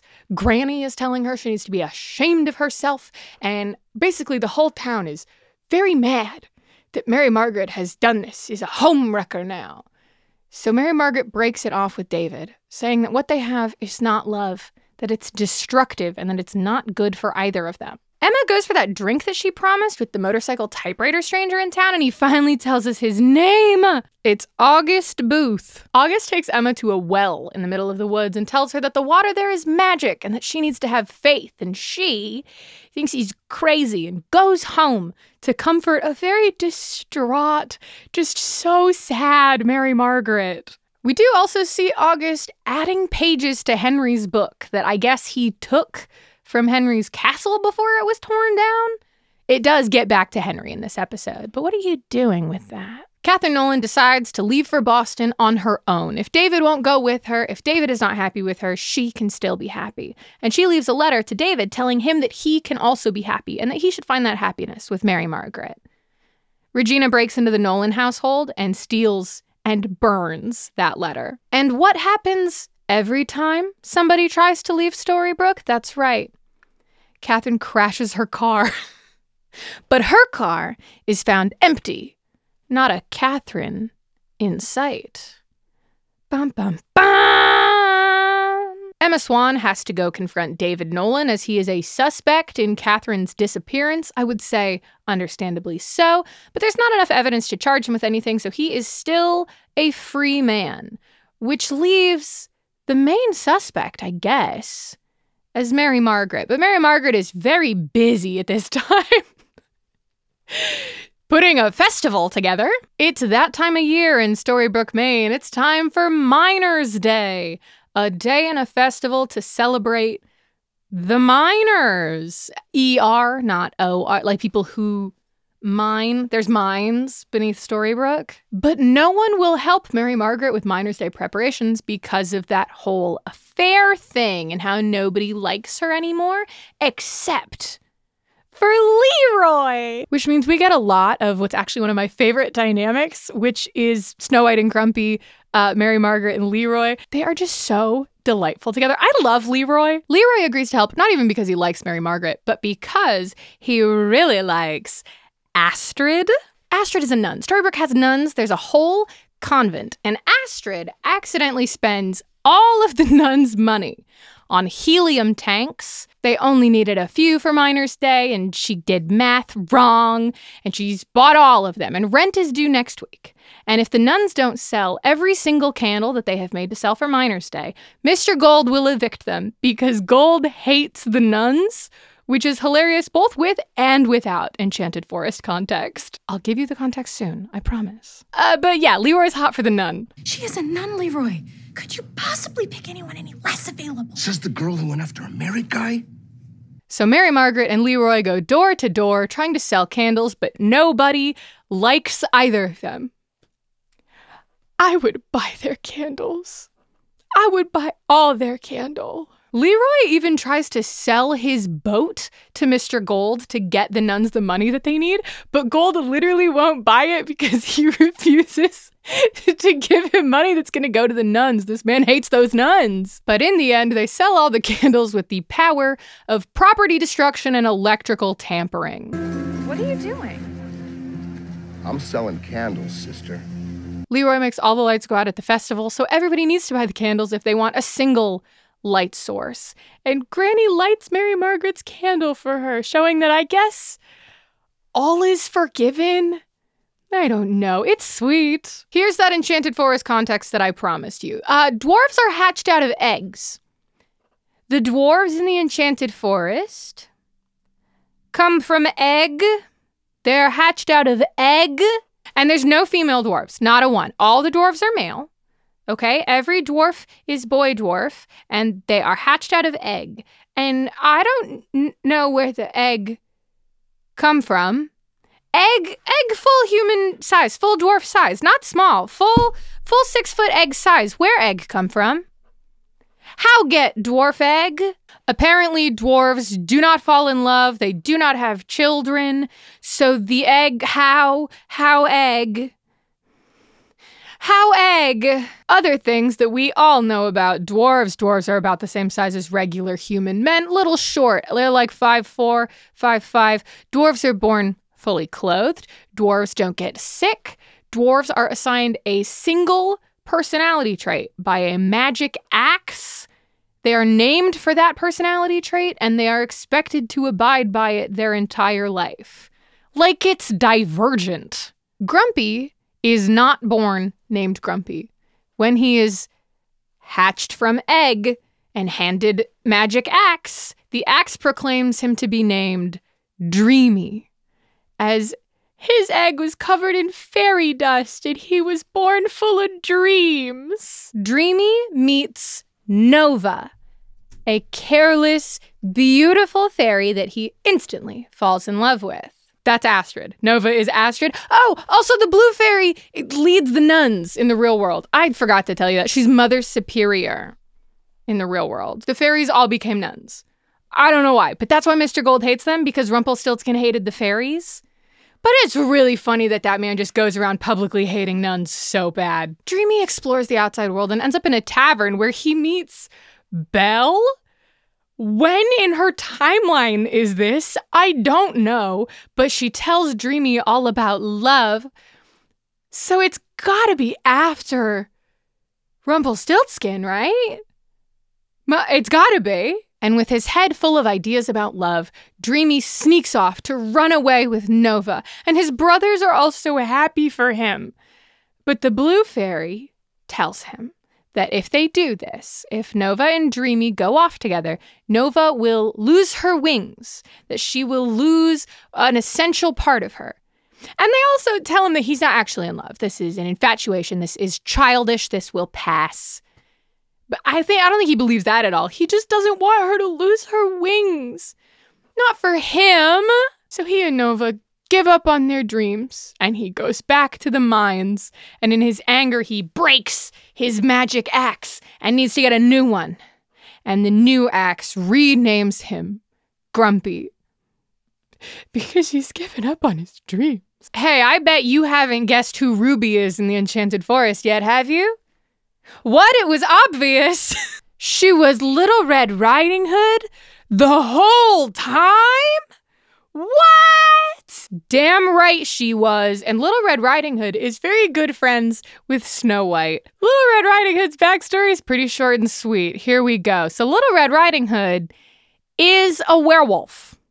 But she does not know that because the red hood that she wears blocks her curse and keeps her from transforming.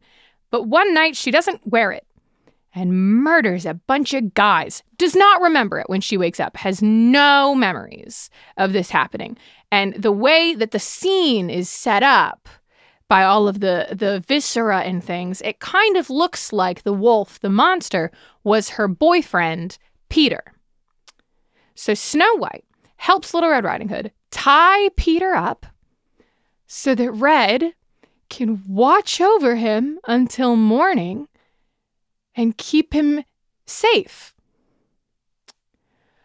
That does not go well. That awkward moment when you turn into a man-killing monster and you kill your man. Am I right? That's it. That's her backstory. And in the real world in Storybrooke, Ruby quits her job at Granny's and wants to leave town because it's gone so well for everyone else who's tried to leave. But Emma and Mary Margaret actually convince Ruby to just stay with them for a little bit. If you're arguing with your grandmother, you don't have to leave the only place you've ever known. You can just come crash in my apartment. It's okay. Henry tries to help Ruby job search, and she ends up being Emma's secretary and assistant for a little bit. I didn't know sheriffs had those. But Emma sends Ruby to go check out the scene of Catherine's disappearance. And Ruby is drawn to a spot. She doesn't know why. It's these extraordinary senses that she never realized she had. And she finds a box containing a human heart. This box is Mary Margaret's old jewelry box, and it has her fingerprints on the outside of it, clearly set up to say, Mary Margaret did this. She took out somebody's heart, put it in a box, and then buried that box. If this really was Mary Margaret that did this, what a weird way to do a crime, huh? Didn't even put on gloves? You used a box that is clearly yours? Ruby realizes she actually wants nothing to do with a career that involves opening boxes full of human hearts and goes back to work with Granny, who tells Ruby that she wants Ruby to take over the business someday. That's why she pushes her. The episode where we get Little Red Riding Hood Ruby backstory, where she becomes like an actual character with thoughts and feelings and wants and desires, suddenly she's fully clothed. The whole time, the whole episode, she's very clothed. She's got a really distinct sense of style, which she's had at bits and pieces over the season. Occasionally, she wears full pants. But all of a sudden, when we let her talk, that's when we let her... I'm happy for her. It only makes me mad because I really love her.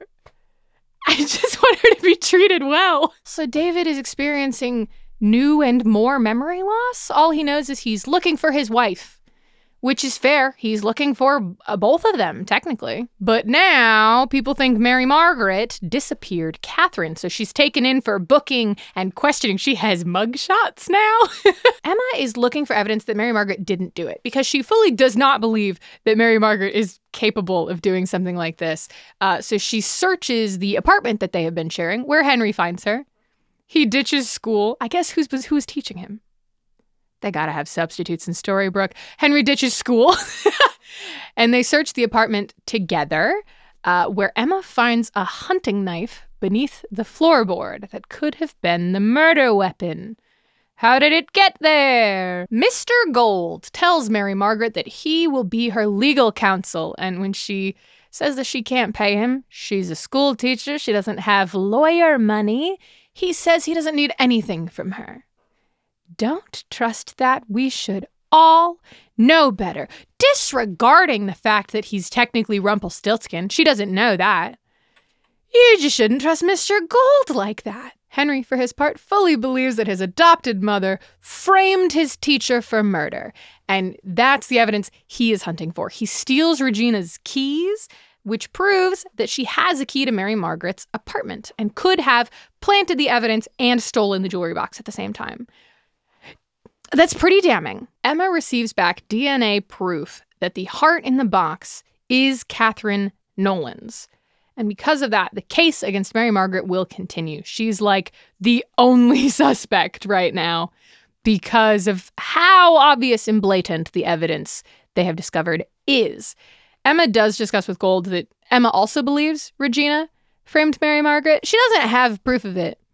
She does believe it. While everybody else is trying to solve this crime, David Nolan undergoes hypnosis with Archibald Hopper, to try and remember what happened the night that Catherine disappeared. Because his fancy new memory loss, he doesn't remember the night at all. Instead of remembering what happened in Storybrooke, he unlocks memories of the Enchanted Forest and remembers himself yelling, "Don't kill her," to a woman that looks just like Mary Margaret, but with long hair. So he asks Mary Margaret, "Did you kill my wife?" She doesn't take it well. And then, alone in her cell in the sheriff's office, Mary Margaret finds that somebody has left her a key. And she lets herself out and runs into the woods. So where did that enchanted forest memory that David just got back, where did that come from? Let me tell you about it. After Snow White erased Prince Charming from her memories, the dwarves staged an intervention led by Jiminy Cricket, because ever since she drank that potion, she's been really mean to them. You broke my mug! You're lucky it wasn't that mug you call a face. Snow White decides that what she needs to do is kill the source of her anger, the evil queen, so that she stops taking those feelings out on the dwarves. And Grumpy goes, oh, what if we did something else? So Grumpy takes her to the only person anyone ever goes to, say it with me, Rumpelstiltskin, hoping that maybe Rumpelstiltskin can reverse the effects of that forgetting potion. Turns out, no, Rumpelstiltskin cannot reverse the effects. And Snow White says, that's fine. She actually agreed to come here and meet him because she just wanted to get something from him. She wanted something that could kill the evil queen, please. Thank you. So Rumpelstiltskin gives her a bow that never misses. And she's off to the races. And what does Rumpelstiltskin want in return? Nothing. Don't trust like that. And then Prince Charming goes to the only person anyone ever goes to. Say it with me, Rumpelstiltskin. And he learns that the only way to reverse the potion that Snow took is true love's kiss. And he also learns that if Snow White does successfully kill the evil queen, then her heart will be evil forever. Surely that's not how it works. Charming does find Snow White before she gets to Regina, and he kisses her. But she does not know who he is, and certainly is not in love with him. So Snow ties him to a tree, and Jiminy Cricket finds him and breaks him out. Okay, so then Charming finds Snow White again, just in time to thwart an assassination attempt, taking the arrow himself. He says he couldn't bear to see her heart darkened, and she kisses him, and the spell breaks, because they're in love. And out of literally nowhere, King George appears and drags Prince Charming away. And Snow White swears that she will find him. I will always find you. These two are always yelling about finding each other, and I love that for them.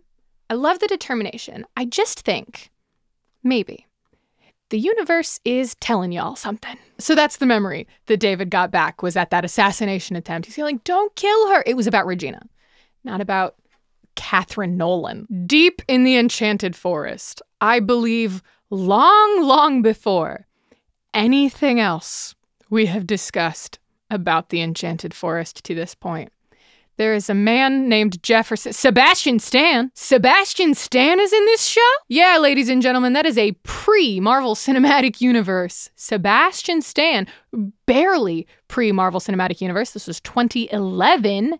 Sebastian Stan playing Jefferson.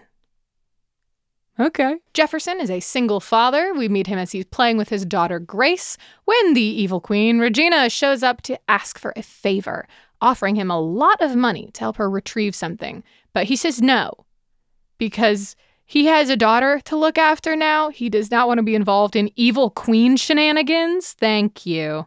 He's very happy. Later at a market, his daughter Grace asks for a stuffed rabbit that she sees, but it is too expensive and Jefferson can't afford it. Grace is super understanding about it. She doesn't push. She's not crying. She's not visibly upset. She's very mature. And after the pair leaves, the stuffed rabbit seller reveals herself to be the evil queen in disguise, just trying to make Jefferson feel bad about not being able to provide for his daughter, even though they are literally doing just fine. And she wasn't mad. And Jefferson makes his own rabbit doll for her, by the way, because he's perfect. And yet, Jefferson leaves his home behind, promising Grace he'll be back. He leaves her alone. She's like 11 or 12, but he leaves her alone in the woods. But he does promise that he'll be back.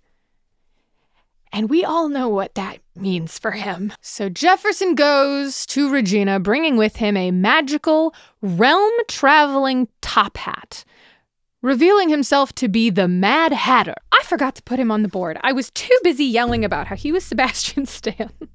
that I didn't put him on the board. He's the Mad Hatter. We're doing Alice in Wonderland now. You thought it was just fairy tales? It's also Alice in Wonderland now. So the Mad Hatter and the Evil Queen go to Wonderland. The Mad Hatter does not like Wonderland, but he is willing to do this so that Regina can get something. She's an errand to run. The rule of the hat, Jefferson lets us know, is that however many people enter the hat to go realm traveling is how many people can leave. And in fact, how many people need to leave. So if 2 people go through, 2 people must go back. You can't take more, but you also can't go back with less, which would be fine if the thing that Regina needed wasn't her father.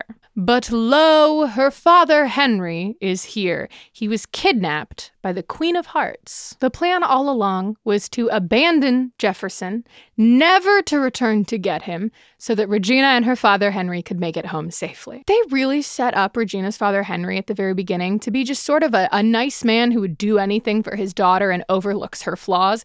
But the more we see of him, what an inexcusable pushover of a worm. He just lets them leave Jefferson there, says nothing. No qualms. Jefferson is yelling about his daughter, about how Regina knows that his daughter's waiting for him. And Henry is just like, it's not my problem. I do miss my house. Sir, I just wish he would ever speak up. The Queen of Hearts has Jefferson beheaded, but he survives and his head is reattached right away. So I don't really know what the point of that was. And Jefferson is left to try and get it to work to make a new hat that can get him home in an endless room filled with his fruitless efforts. But hey, we have not seen this man in Storybrooke before. It's not like this is giving us context to a man that has been around. This is a new man. Where did he come from? Emma Swan realizes that Mary Margaret is gone and goes to search for her in the woods, and in doing so, nearly hits a man with her car. That man, of course, is Jefferson. She says that she's looking for her dog and gives Jefferson a ride home to his very, very big, lonely mansion out in the woods. She goes in to see a map of the area to hopefully help her find her dog. And Jefferson drugs her tea and she passes out. So this is why we haven't seen Jefferson yet, because he's a lonely, creepy forest hermit. Emma wakes up alone and restrained, but manages to break free and finds evidence that Jefferson has been low-key stalking her ever since she's arrived in Storybrooke. There's like pictures of her around town. There's evidence of her whereabouts and how she moves. While looking around, Emma also finds Mary Margaret bound, restrained in a separate room and unties her until Jefferson finds them and holds them at gunpoint until Emma reties up Mary Margaret. Because Jefferson needs Emma to do something for him. Because you see, Jefferson has an extra special curse. He is living under slightly different rules than everyone else in Storybrooke. Jefferson remembers everything. He fully understands the horror movie that everyone is living in and has been living in frozen for 28 years. He is trapped in a land with no magic and no daughter, because here Grace is Paige, and Paige doesn't know who he is. She lives with 2 brand new parents. She's very happy, she is well taken care of, and she does not know him. He has all of his fairy tale memories. He remembers trying to get back to her for decades, if not centuries, driving himself mad, making hat after hat after hat, hoping to finally find the one that would magically get him back to her. And when he finally sees her again, it's in a world entirely new, entirely unfamiliar, and she doesn't recognize him. So Jefferson demands that Emma Swan make him a magic hat so that he can take his daughter and go home. Emma is, of course, unsuccessful in doing this and does not believe a single word that Jefferson says, though I do believe she is getting suspicious that so many people seem to be on whatever train her son Henry has found himself aboard. Because surely Henry has not been talking to this weird, creepy forest hermit. So how did the weird, creepy forest hermit get to the same conclusion Henry did? Anyway, instead of confronting that, Emma manages to sneak behind Jefferson and knock him out with his own telescope, which is also where she notices a scar fully encircling his neck. Really cool that his beheading scar stuck around for him. It's actually a really sexy scar placement that kind of bangs. I'm sure he doesn't like it, though. Mary Margaret gets free, knocks Jefferson out a window, and he vanishes into thin air. And all that is left where he supposedly landed is the hat that Emma was working on. So is he magic? Or Mary Margaret goes back to her cell where Regina is so mad to find her there because it was Rumpelstiltskin's idea for Regina to plant that key out of the cell so that Mary Margaret would escape out of her cell and then get in super extra trouble for escaping jail. That was the plan?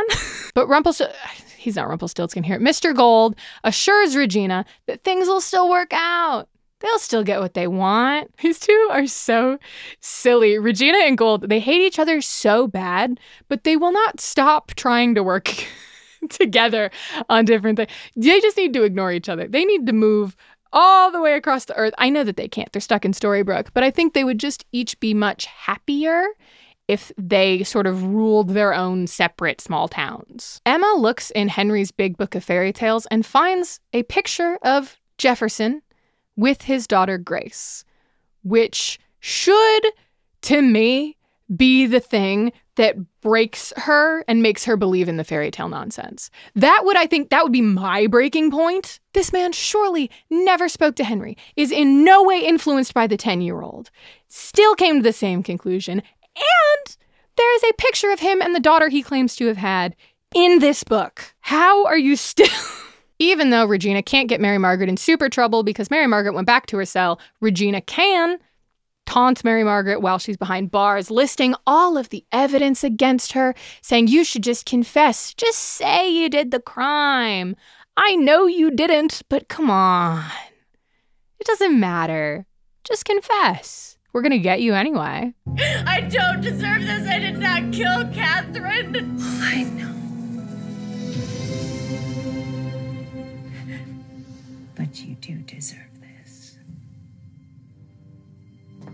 Mary Margaret asks why Regina hates her so bad because she, in this world, has no context for why the mayor despises her. At the sheriff's office, Sidney Glass drops off flowers for Emma, assuring her that he's looking into everything. Emma still thinks that her and Sidney are on the same side here. And the district attorney arrives to interview Mary Margaret, and it's King George.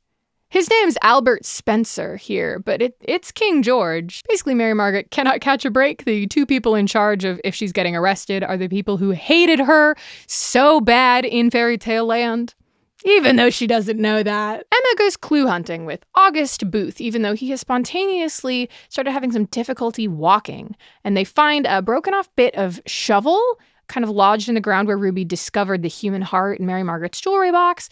And then they find the rest of that broken shovel in Regina's garage, courtesy of Henry letting them into her house that he lives in so that they could search the garage. However, when Emma comes back with a warrant to officially do a search, the shovel is no longer broken. The broken one is gone. New shovel, which leads Emma to believe that August is working against her.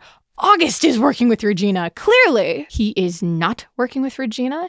In fact, Emma discovers a listening device in the flowers that Sidney gave to her. So now she knows that Sidney's not on her side, and she goes to apologize to August, just in time for them and Ruby to discover Catherine Nolan alive in an alley. But also, it's about time that we figure out why Regina hated Snow White so bad.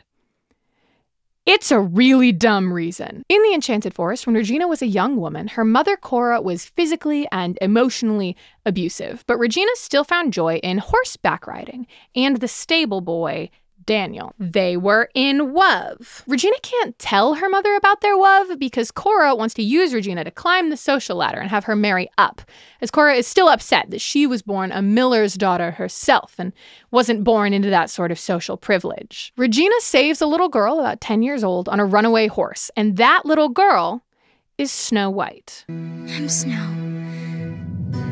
White. Real quick, gotta talk about how amazing the casting is on young Snow White. It's perfect. You couldn't have had a better young Snow White if you time traveled and got the adult actor but at age 10. It's crazy. It's so good. King Leopold himself, Snow White's father, visits to thank Regina for saving his daughter, and he proposes to Regina then and there because he's been looking for so long for someone who could love Snow White the way that she deserves. And Cora accepts the proposal on her behalf. So Regina and Daniel plan to run off together, and they make out in the stables, and Snow White sees them running off in distress because Regina was supposed to be in love with her dad. What are you doing? You and my dad are getting married. Regina catches up to Snow White and explains that she's in love with Daniel, not Leopold. And Snow White agrees to keep it a secret. And she also agrees that Regina and Daniel should get married because that's true love. Cora, an emotionally manipulative and abusive adult, asks Snow White why Regina has been so distant lately. She's talking up how much she loves her daughter to a little girl who'd recently lost her mom. And Snow White spills the Daniel beans. Because Cora just says she wants Regina to be happy, that she would do anything to make Regina happy again. Then Snow White's like, oh my gosh, I know what'd make her happy. She's doing her best. She can't lose her mother. No one should. So Cora stops Regina and Daniel from running away together and kills Daniel. So there is no longer an obstacle in the way of getting her daughter married to the king. Snow White confesses to Regina that it was Snow that spilled the beans, and Regina, passionlessly monotone, tells this child that she didn't really love Daniel, that it was just a passing phase, and that she's very excited to be Snow White's stepmother. Important, Regina does not tell Snow White that Daniel died. She tells Snow White that Daniel left and is a non-issue. Snow White does not find out that Daniel died for a very, very long time. She genuinely does not know what happened for most of her life. She didn't even know why Regina was... Regina also realizes, somehow, that Cora coordinated all of this, starting from Snow White's runaway horse crossing their path where Regina saved her. How? And Regina finds herself wishing that she had just let that little girl get trampled by a horse. And I guess I get that as a feeling that you might have, as an instinct, I just wish I'd never gotten into this situation. But to then continue to blame that little girl for years and years and decades, when it was like super your mom's fault at every turn, I guess I can't be that mad, but it also doesn't make a lot of sense. Not that grief ever does. So that's why the evil queen hates Snow White. That's why she blames Snow White for ruining her life. That's why she's made it her mission to destroy Snow White's happiness wherever possible. That's why all of this happened. That's why they're in Maine. Because a 10-year-old was manipulated. And Regina knew she was manipulated. We're most of the way through the season, but there's still a few mysteries to figure out and a lot more to do. We need to go back to some Rumpelstiltskin backstory. In the Enchanted Forest, I wish I knew at what point in the timeline this occurred. I simply don't, and I don't think anyone does. Balefire is 14 years old, and not conscripted for the Ogre Wars. We're all very proud. Balefire is playing alone, kind of in the street, and he almost gets hit by a man driving a cart while he's chasing a ball. And the driver starts to get pretty upset because he had to swerve to not hit this teenager. And then he realizes that it's Balefire. And he panics because everybody knows who Balefire's father is. Rumpelstiltskin, fully the Dark One, shows up and notices that his boy has a skinned knee. This man made his boy bleed.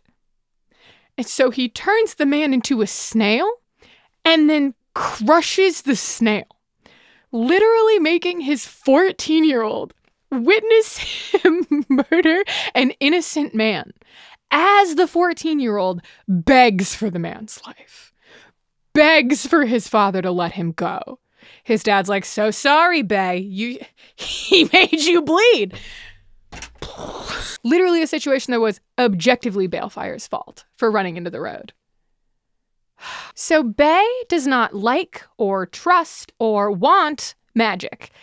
Literally at all. It's not improving his life, even though technically it kept him from dying in the Ogre Wars and actually ended the Ogre Wars. Rumpelstiltskin went ahead and ended the Ogre Wars. I think he just dissolved all the ogres. Solved that problem. So Bay asks his father to please get rid of his scary magic powers. We fixed the Ogre Wars. I'm not in an army. Come on, Papa, we're all done here. We can turn the key, turn off the magic powers. But Rumpelstiltskin explains how the dagger works to Bay and lets him know that the only way the power is going away is if Rumpelstiltskin dies by someone stabbing him with it, and then that person will take the power instead. So they strike a deal that if Bay finds a way to get rid of the magic without killing Rumpelstiltskin or hurting Bay, Rumpelstiltskin will do it. He strikes that deal with his son. He makes that promise. And then the next day, Balefire walks in on his father cleaning up evidence that he killed their mute maid because she had overheard the conversation about how the dagger works. Rumpelstiltskin is such an unrepentant murderer. It's crazy. He's had these magic powers less than a year, and he's doing this shit. He was such a difficult to watch coward. And then a switch flipped. And now his favorite hobby is ending lives. Balefire does what so many people do in the Enchanted Forest, which is run to the woods in desperate search of anyone who will tell them what to do. And he ends up summoning the Blue Fairy to ask for a way to rid his father of this power. The Blue Fairy confirms that there's not really a way to just get rid of the power from Rumpelstiltskin, but what she does give him is a magic bean that will take them to another realm. They could take them to a world without magic. And in a world without magic, there cannot exist a Dark One curse. So therefore, technically, it would get rid of the curse from his dad. The Blue Fairy also tells Bay that this is the very last magic bean that there is. Convenient. Balefire is super excited about this plan. He's all over it. His father is less sure because apparently, according to him, fairy magic and Dark One magic don't mix. But Bay is like, we made a deal, so you don't get a choice. Let's go. Bay uses the magic bean successfully to open a portal to a land without magic. But Rumpelstiltskin does not follow him through and instead actively lets his son's hand go and watches him slip into a different dimension alone. You coward! You promised! Don't break our deal! I have to!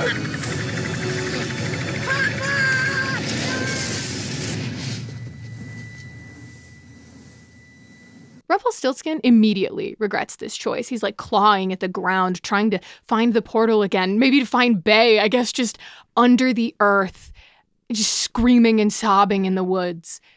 And that is the only deal that Rumpelstiltskin has ever broken. It's so fucked up for both of them. And I guess, is that why Rumpelstiltskin wanted Cinderella's baby? He just wanted a new kid? I don't think that sounds right. I actually think that sounds very wrong. If he just wanted a different child, he could have gone any number of ways to do so. I think he just doesn't want anyone else to be allowed to love their kids. I didn't get to keep my son around because of all of my inherent flaws as a person, so why should you be allowed to have a daughter, huh? Back in Storybrooke, August Booth is acting super weird around Mr. Gold. He's like sneaking into the back rooms of Gold's pawn shop. He's generally just snooping around and being weird in his presence. He's putting out a lot of vibes, and none of them are normal. Emma Swan continues to be in a completely different TV show and story than the rest of these people. She is on a mission to solve a crime still. She goes to Catherine Nolan in the hospital. Catherine doesn't remember much about what happened to her, but she does know enough to know that she was kept in a basement. So now Emma's quest is to find out who framed Mary Margaret. And everyone else is trying to drag her into this fairy tale nonsense. David and Catherine Nolan agree officially to end their relationship, that it wasn't going to work. And David tries to go to Mary Margaret's "you're not going to jail" party.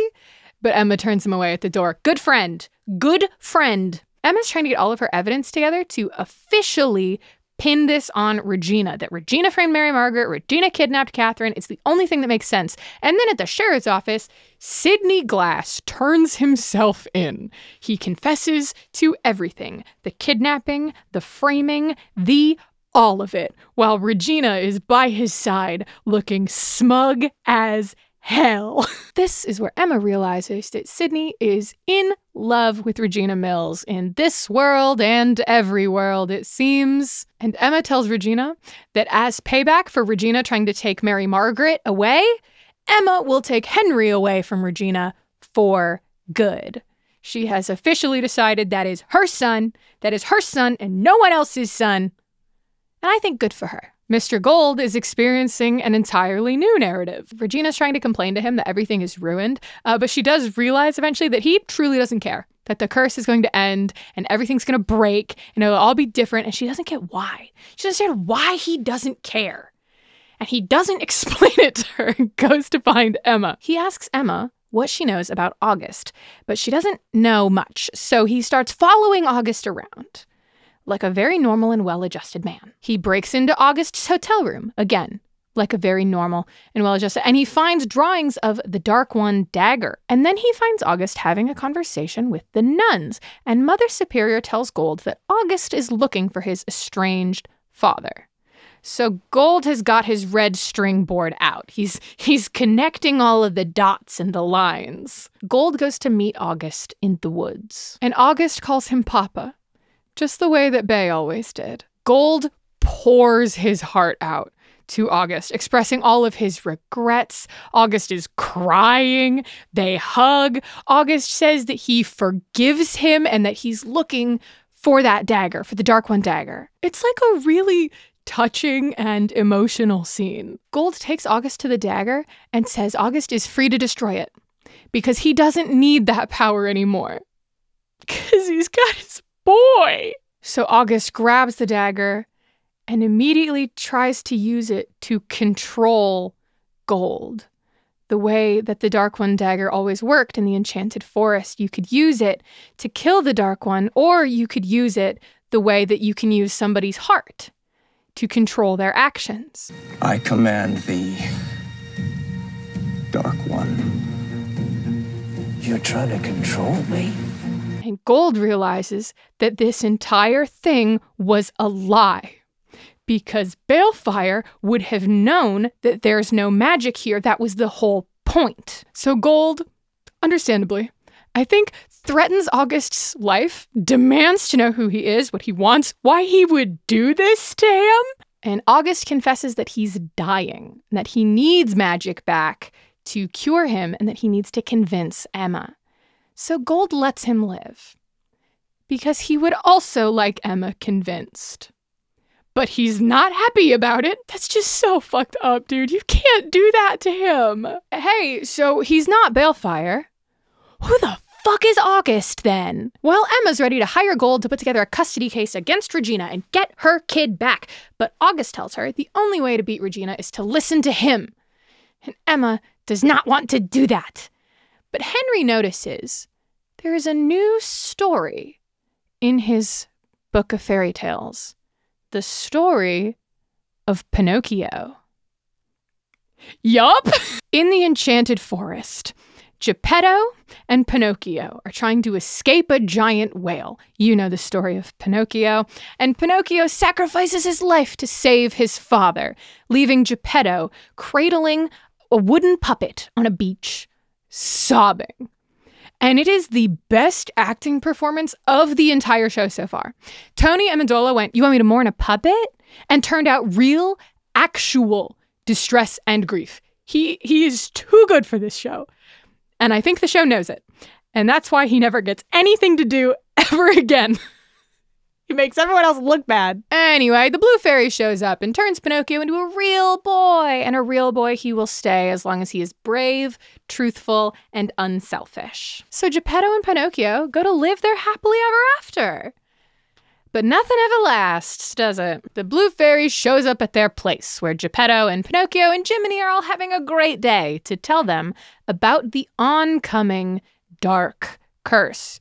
You know, the dark curse that sent them all to Storybrooke. We're finally talking about that again. There is an enchanted tree in the enchanted forest, and if Geppetto can make a wardrobe out of that tree, then Snow White's child will be able to save them all someday. That prophecy. The tree has enough magic, according to the Blue Fairy, to save 2 people. Yeah.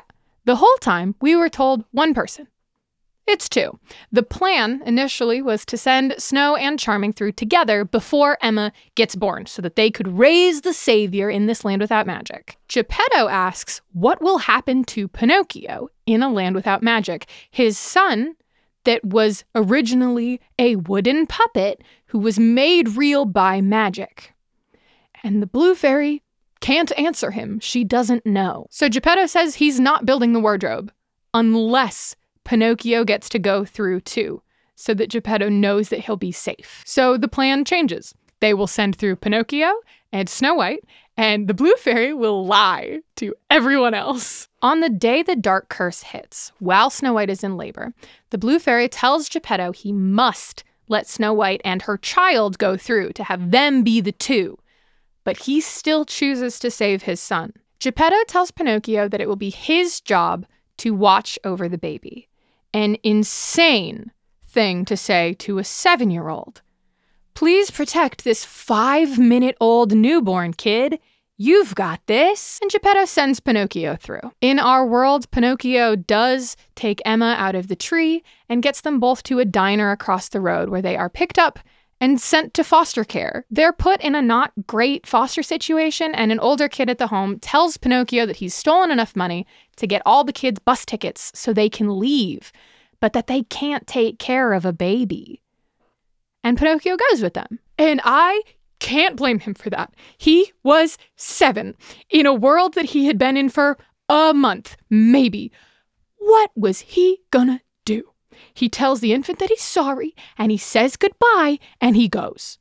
Honestly, I don't understand how we don't get more explanation on August's childhood. He goes from a 7-year-old runaway to an adult making bad choices with no on-screen time in between. None at all. What did he was 7. He just got on a bus, and he was fine? The older kids that he was with, I think the oldest might have been 15. The 15-year-old forged them all papers? Like, I want to know more about that. I want that show. But we don't get that show. We get 35-year-old man August Booth, who is slowly turning back into wood here in Storybrooke, Maine, because he is not unselfish or truthful. In fact, he's been doing a lot of lying. But he is brave. You gotta say that he's brave, because he does still go to Gold to ask for help. After what you did to him, I wouldn't look at him. I would walk away, other direction every time. I see Gold, I'm leaving. Goodbye. After what you did to him! August asks Gold for help convincing Emma of the whole fairy tale thing. And Gold does so by telling Emma that he will not help her put a custody case together to get Henry, because he doesn't get into fights he can't win. So Emma is left with her only real option being August. Just like how August said. August reveals that he was the 7-year-old boy that found her abandoned on the side of the road as a child. He shows her the tree that they teleported through. He tells her about the blanket that she was found in to prove to her that he knows things that nobody else would have known if they weren't there. And then he tells her that he is Pinocchio and that he's turning into wood. August tries to show Emma his wooden leg, the fact that he is really actually turning back into wood, but she just sees a normal leg because she can't see a wooden leg because she still doesn't believe in magic. Still. Emma wholeheartedly rejects the idea that she's meant to save anyone, and she goes to find Henry, leaving August there, turning into wood. August Booth finally finds and talks to his estranged father. Not Mr. Gold, but Marco. And he asks if he can help Marco repair clocks. I mean, he already knows how. His father taught him. I just want Marco to be happy. Is that so wrong? Is that so wrong? Random sad Italian man in Maine. I just want him to have a good day. I think he's earned one. Regina randomly tries and fails to seduce David. I think because she's mad that Mary Margaret keeps being nice to her and refuses to have her life ruined. It doesn't work. I don't know why she does that, and it's weird, and it's a one-off, and then they don't address it ever again. And Emma goes to Henry and asks if he wants to live with her. And he does. He loves her. He's fascinated by her. He wants her around. So she packs him into her car and starts leaving Storybrooke. Let's talk about the last bits of the Enchanted Forest we need to discuss for the season! Okay, so you remember how Snow White drank that forgetting potion to forget about Prince Charming. But then they did a true love's kiss about it, and so now she remembers Prince Charming. But then Prince Charming got dragged away by his father, not his father, King George, because he's in trouble. And Snow White was like, I will find you. I will always find you. That's what the Charmings do. You remember this? Prince Charming was sentenced to execution by King George's guillotine, but the evil queen comes in to save him from that fate, promising George riches and also promising that she's going to make Charming suffer, which is, I guess, what King George wants because he's mad. Snow White, the dwarves, Little Red Riding Hood, and Granny plan an attack to save Prince Charming from King George, because they don't know that he's not with King George anymore. But in King George's castle, they find an illusion of Charming who explains the situation, which then turns into Regina, who asks Snow to meet her alone in the place where Snow White stole Regina's happiness. That, of course, being where Snow White found Regina and Daniel macking on each other in a stable. It is at this point in her life that Snow White learns that Daniel died, because Regina shows Snow White his grave. This is the only point where she learns that. She went 20 years without knowing that. Regina gives Snow White the ultimatum that Snow White must willingly consume a poisoned apple, the poisoned apple that Hansel and Gretel got her from the blind witch's house.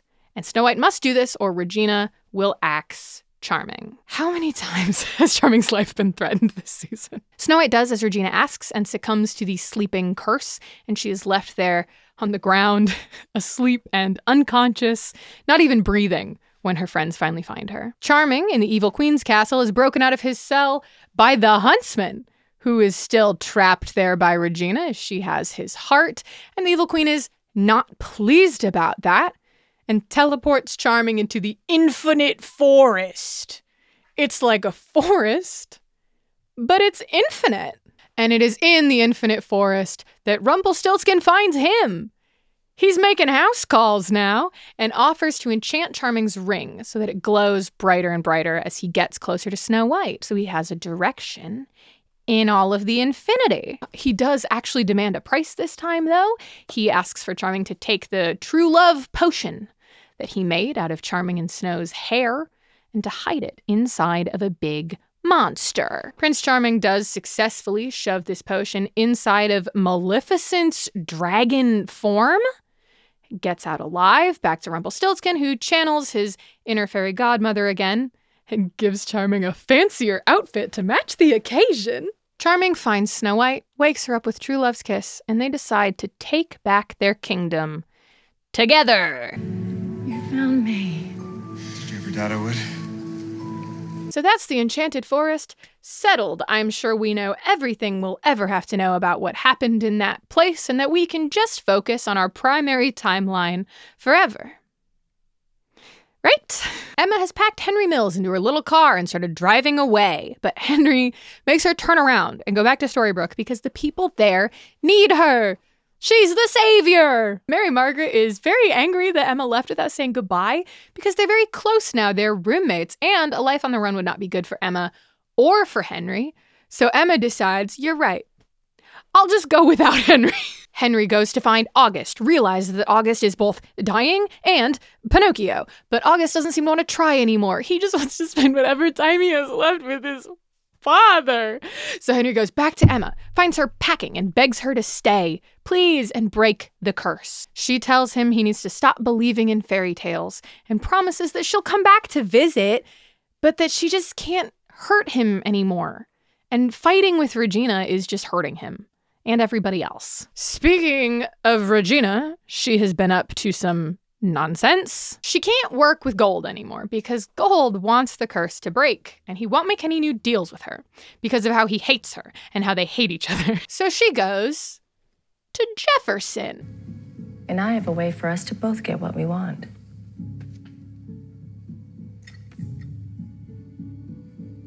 Regina has just enough magic to get Jefferson's hat to work just a little bit, and offers to wake up Jefferson's daughter for permission to use the hat. But he doesn't want to put Grace Page through that. Jefferson's price is he wants his own past memories erased, and for him and Grace to be together and unaware here. That's a little bit devastating to me. Regina says, fine, that's fine. She'll do that, but not until Emma is gone and dealt with. To make the hat work, Regina has to sacrifice the ring that Daniel used to propose to her, and it only opens just enough to reach a hand through to the Enchanted Forest, just enough to grab something small. And Regina pulls through her poisoned apple, one bite missing from Snow White, and carefully bakes that apple into apple turnovers, which she delivers to Emma as a final show of goodwill for the drive. And then Regina goes to gloat about it to Gold, who's just like, okay, but all magic comes with a price.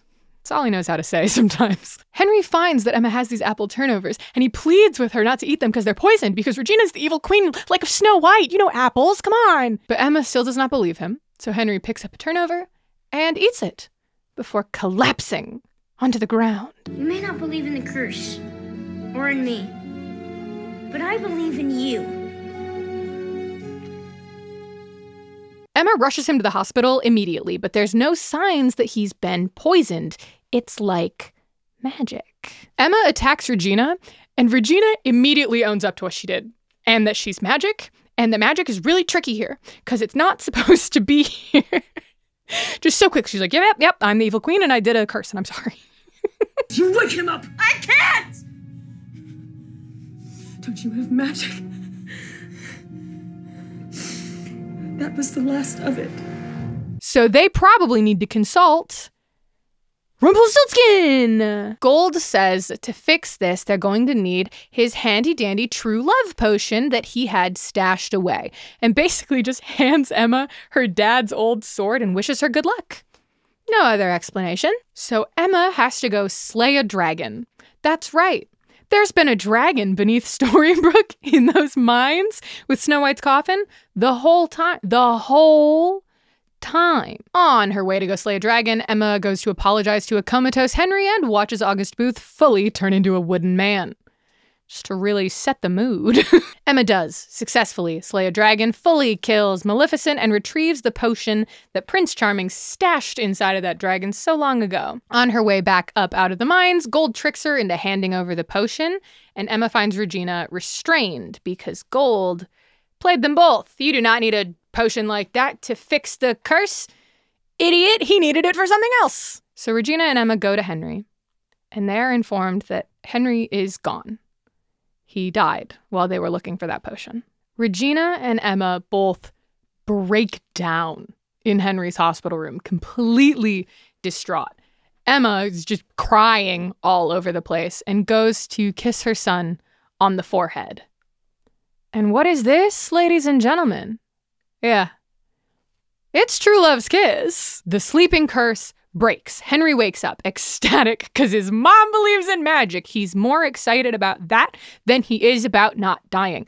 The dark curse breaks. And the folks in the hospital room inform Regina that she might want to hide. David and Mary Margaret are making out in the middle of the street, referring to each other by their fairy tale names. And Jefferson, shortly before the curse broke, realized that Regina was not going to give him what she promised because the wrong person ate the apple, like that was his fault. So he goes to find Belle, where Regina has her locked up, because he remembers things from the Enchanted Forest. I actually don't know how he knows about Belle. They did not know each other. It doesn't matter. And he sends a deeply confused, traumatized Belle to find gold and inform him that Regina is the one who had her hidden away. It's literally the perfect play. That is so good. You're a madman for that. Like, Belle doesn't know what she's getting into here. Belle doesn't know anything. It's so good. He could have done that at any point in the last 28 years, and I really think it would have broken gold out of the curse. I think it would have done it. So Rumpelstiltskin, reunited with his true love, takes Belle out into the middle of the woods to a wishing well, where he drops the true love potion down to bring something back. And magic starts pouring into Storybrooke as a thick cloud of smoke. And that's the end of season 1. God damn, what a show! Honestly, I loved season 1 so much. And so did a lot of people. Almost 13 million people watched the premiere on cable, and almost 10 million watched the finale. It was a big deal. It was a big show. People loved it.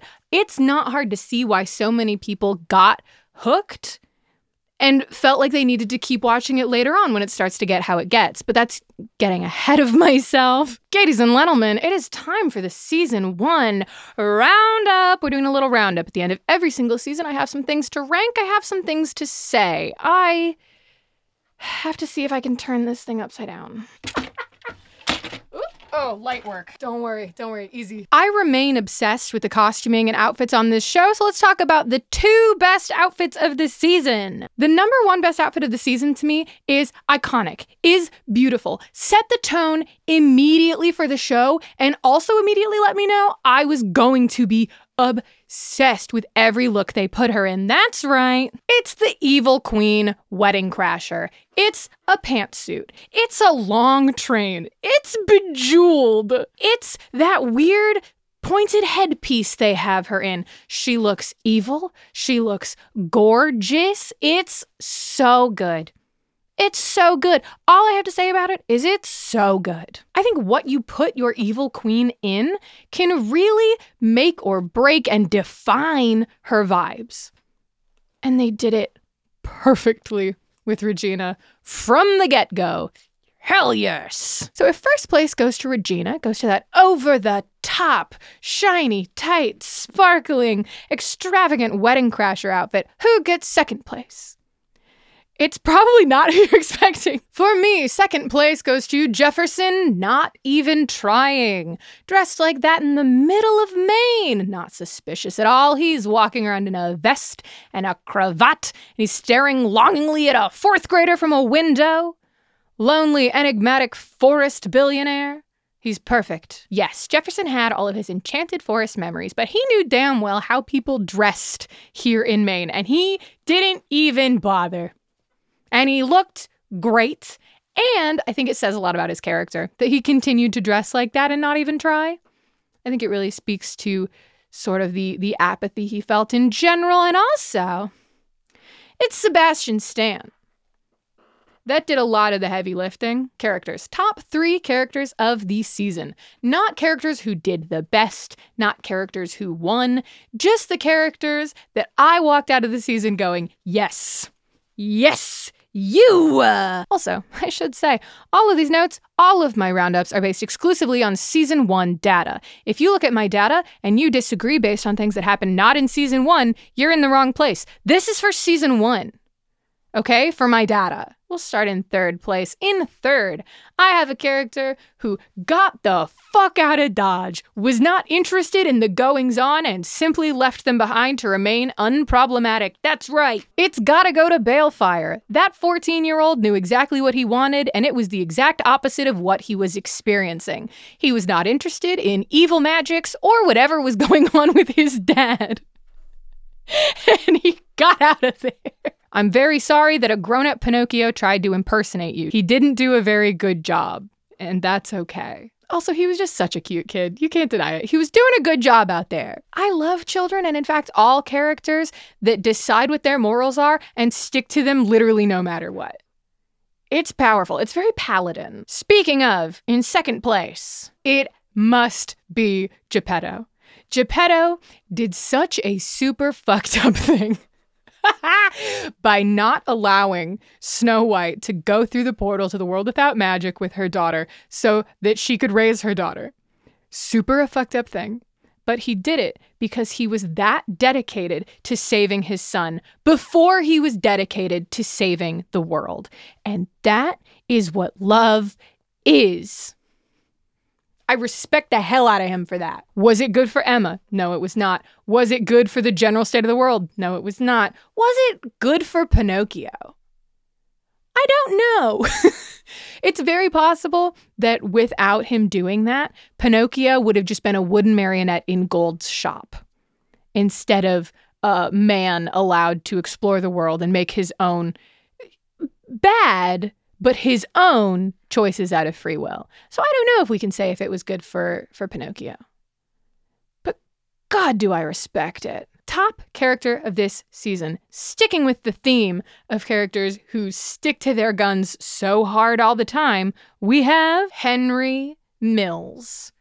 Iconic. He lived in a horror movie his entire life and decided it simply was not for him. And he would do whatever it took to change it. How many times must you look at your birth mother and insist to her that magic and fairy tales are real, only to have her look at you with increasing pity every single time before you eventually decide that maybe magic isn't? It has to be at least one more time than that happened to Henry. I think Henry Mills is iconic in this season. I truly do. I truly do. I know that a lot of people get annoyed by children and by child actors. I think he did a good job. I think he was adorable. And I think he rules. And that leaves us to decide who is the biggest loser of the season. Who walked out covered in L's? There's really only one answer. Regina Mills. Lost at every single turn, no matter who her opponent was, and then poisoned her kid with a curse that has a 0% long-term success rate. I'm sorry to do this to you, Queen, but there was just no other option. And with that, we are done with season 1 of Once Upon a Time. Are you ready for season 2? I hope so. Here we go. Psych, I asked, and people want me to split this show into one video per season, so that's what we're doing. Expect these videos to drop semi-frequently and to get less and less coherent as the show devolves into a parody of its already very silly concept, and we are going to have so much fun together. And by frequently, I mean like 2 a month. That's the hope. It's a lot to do, though. Okay?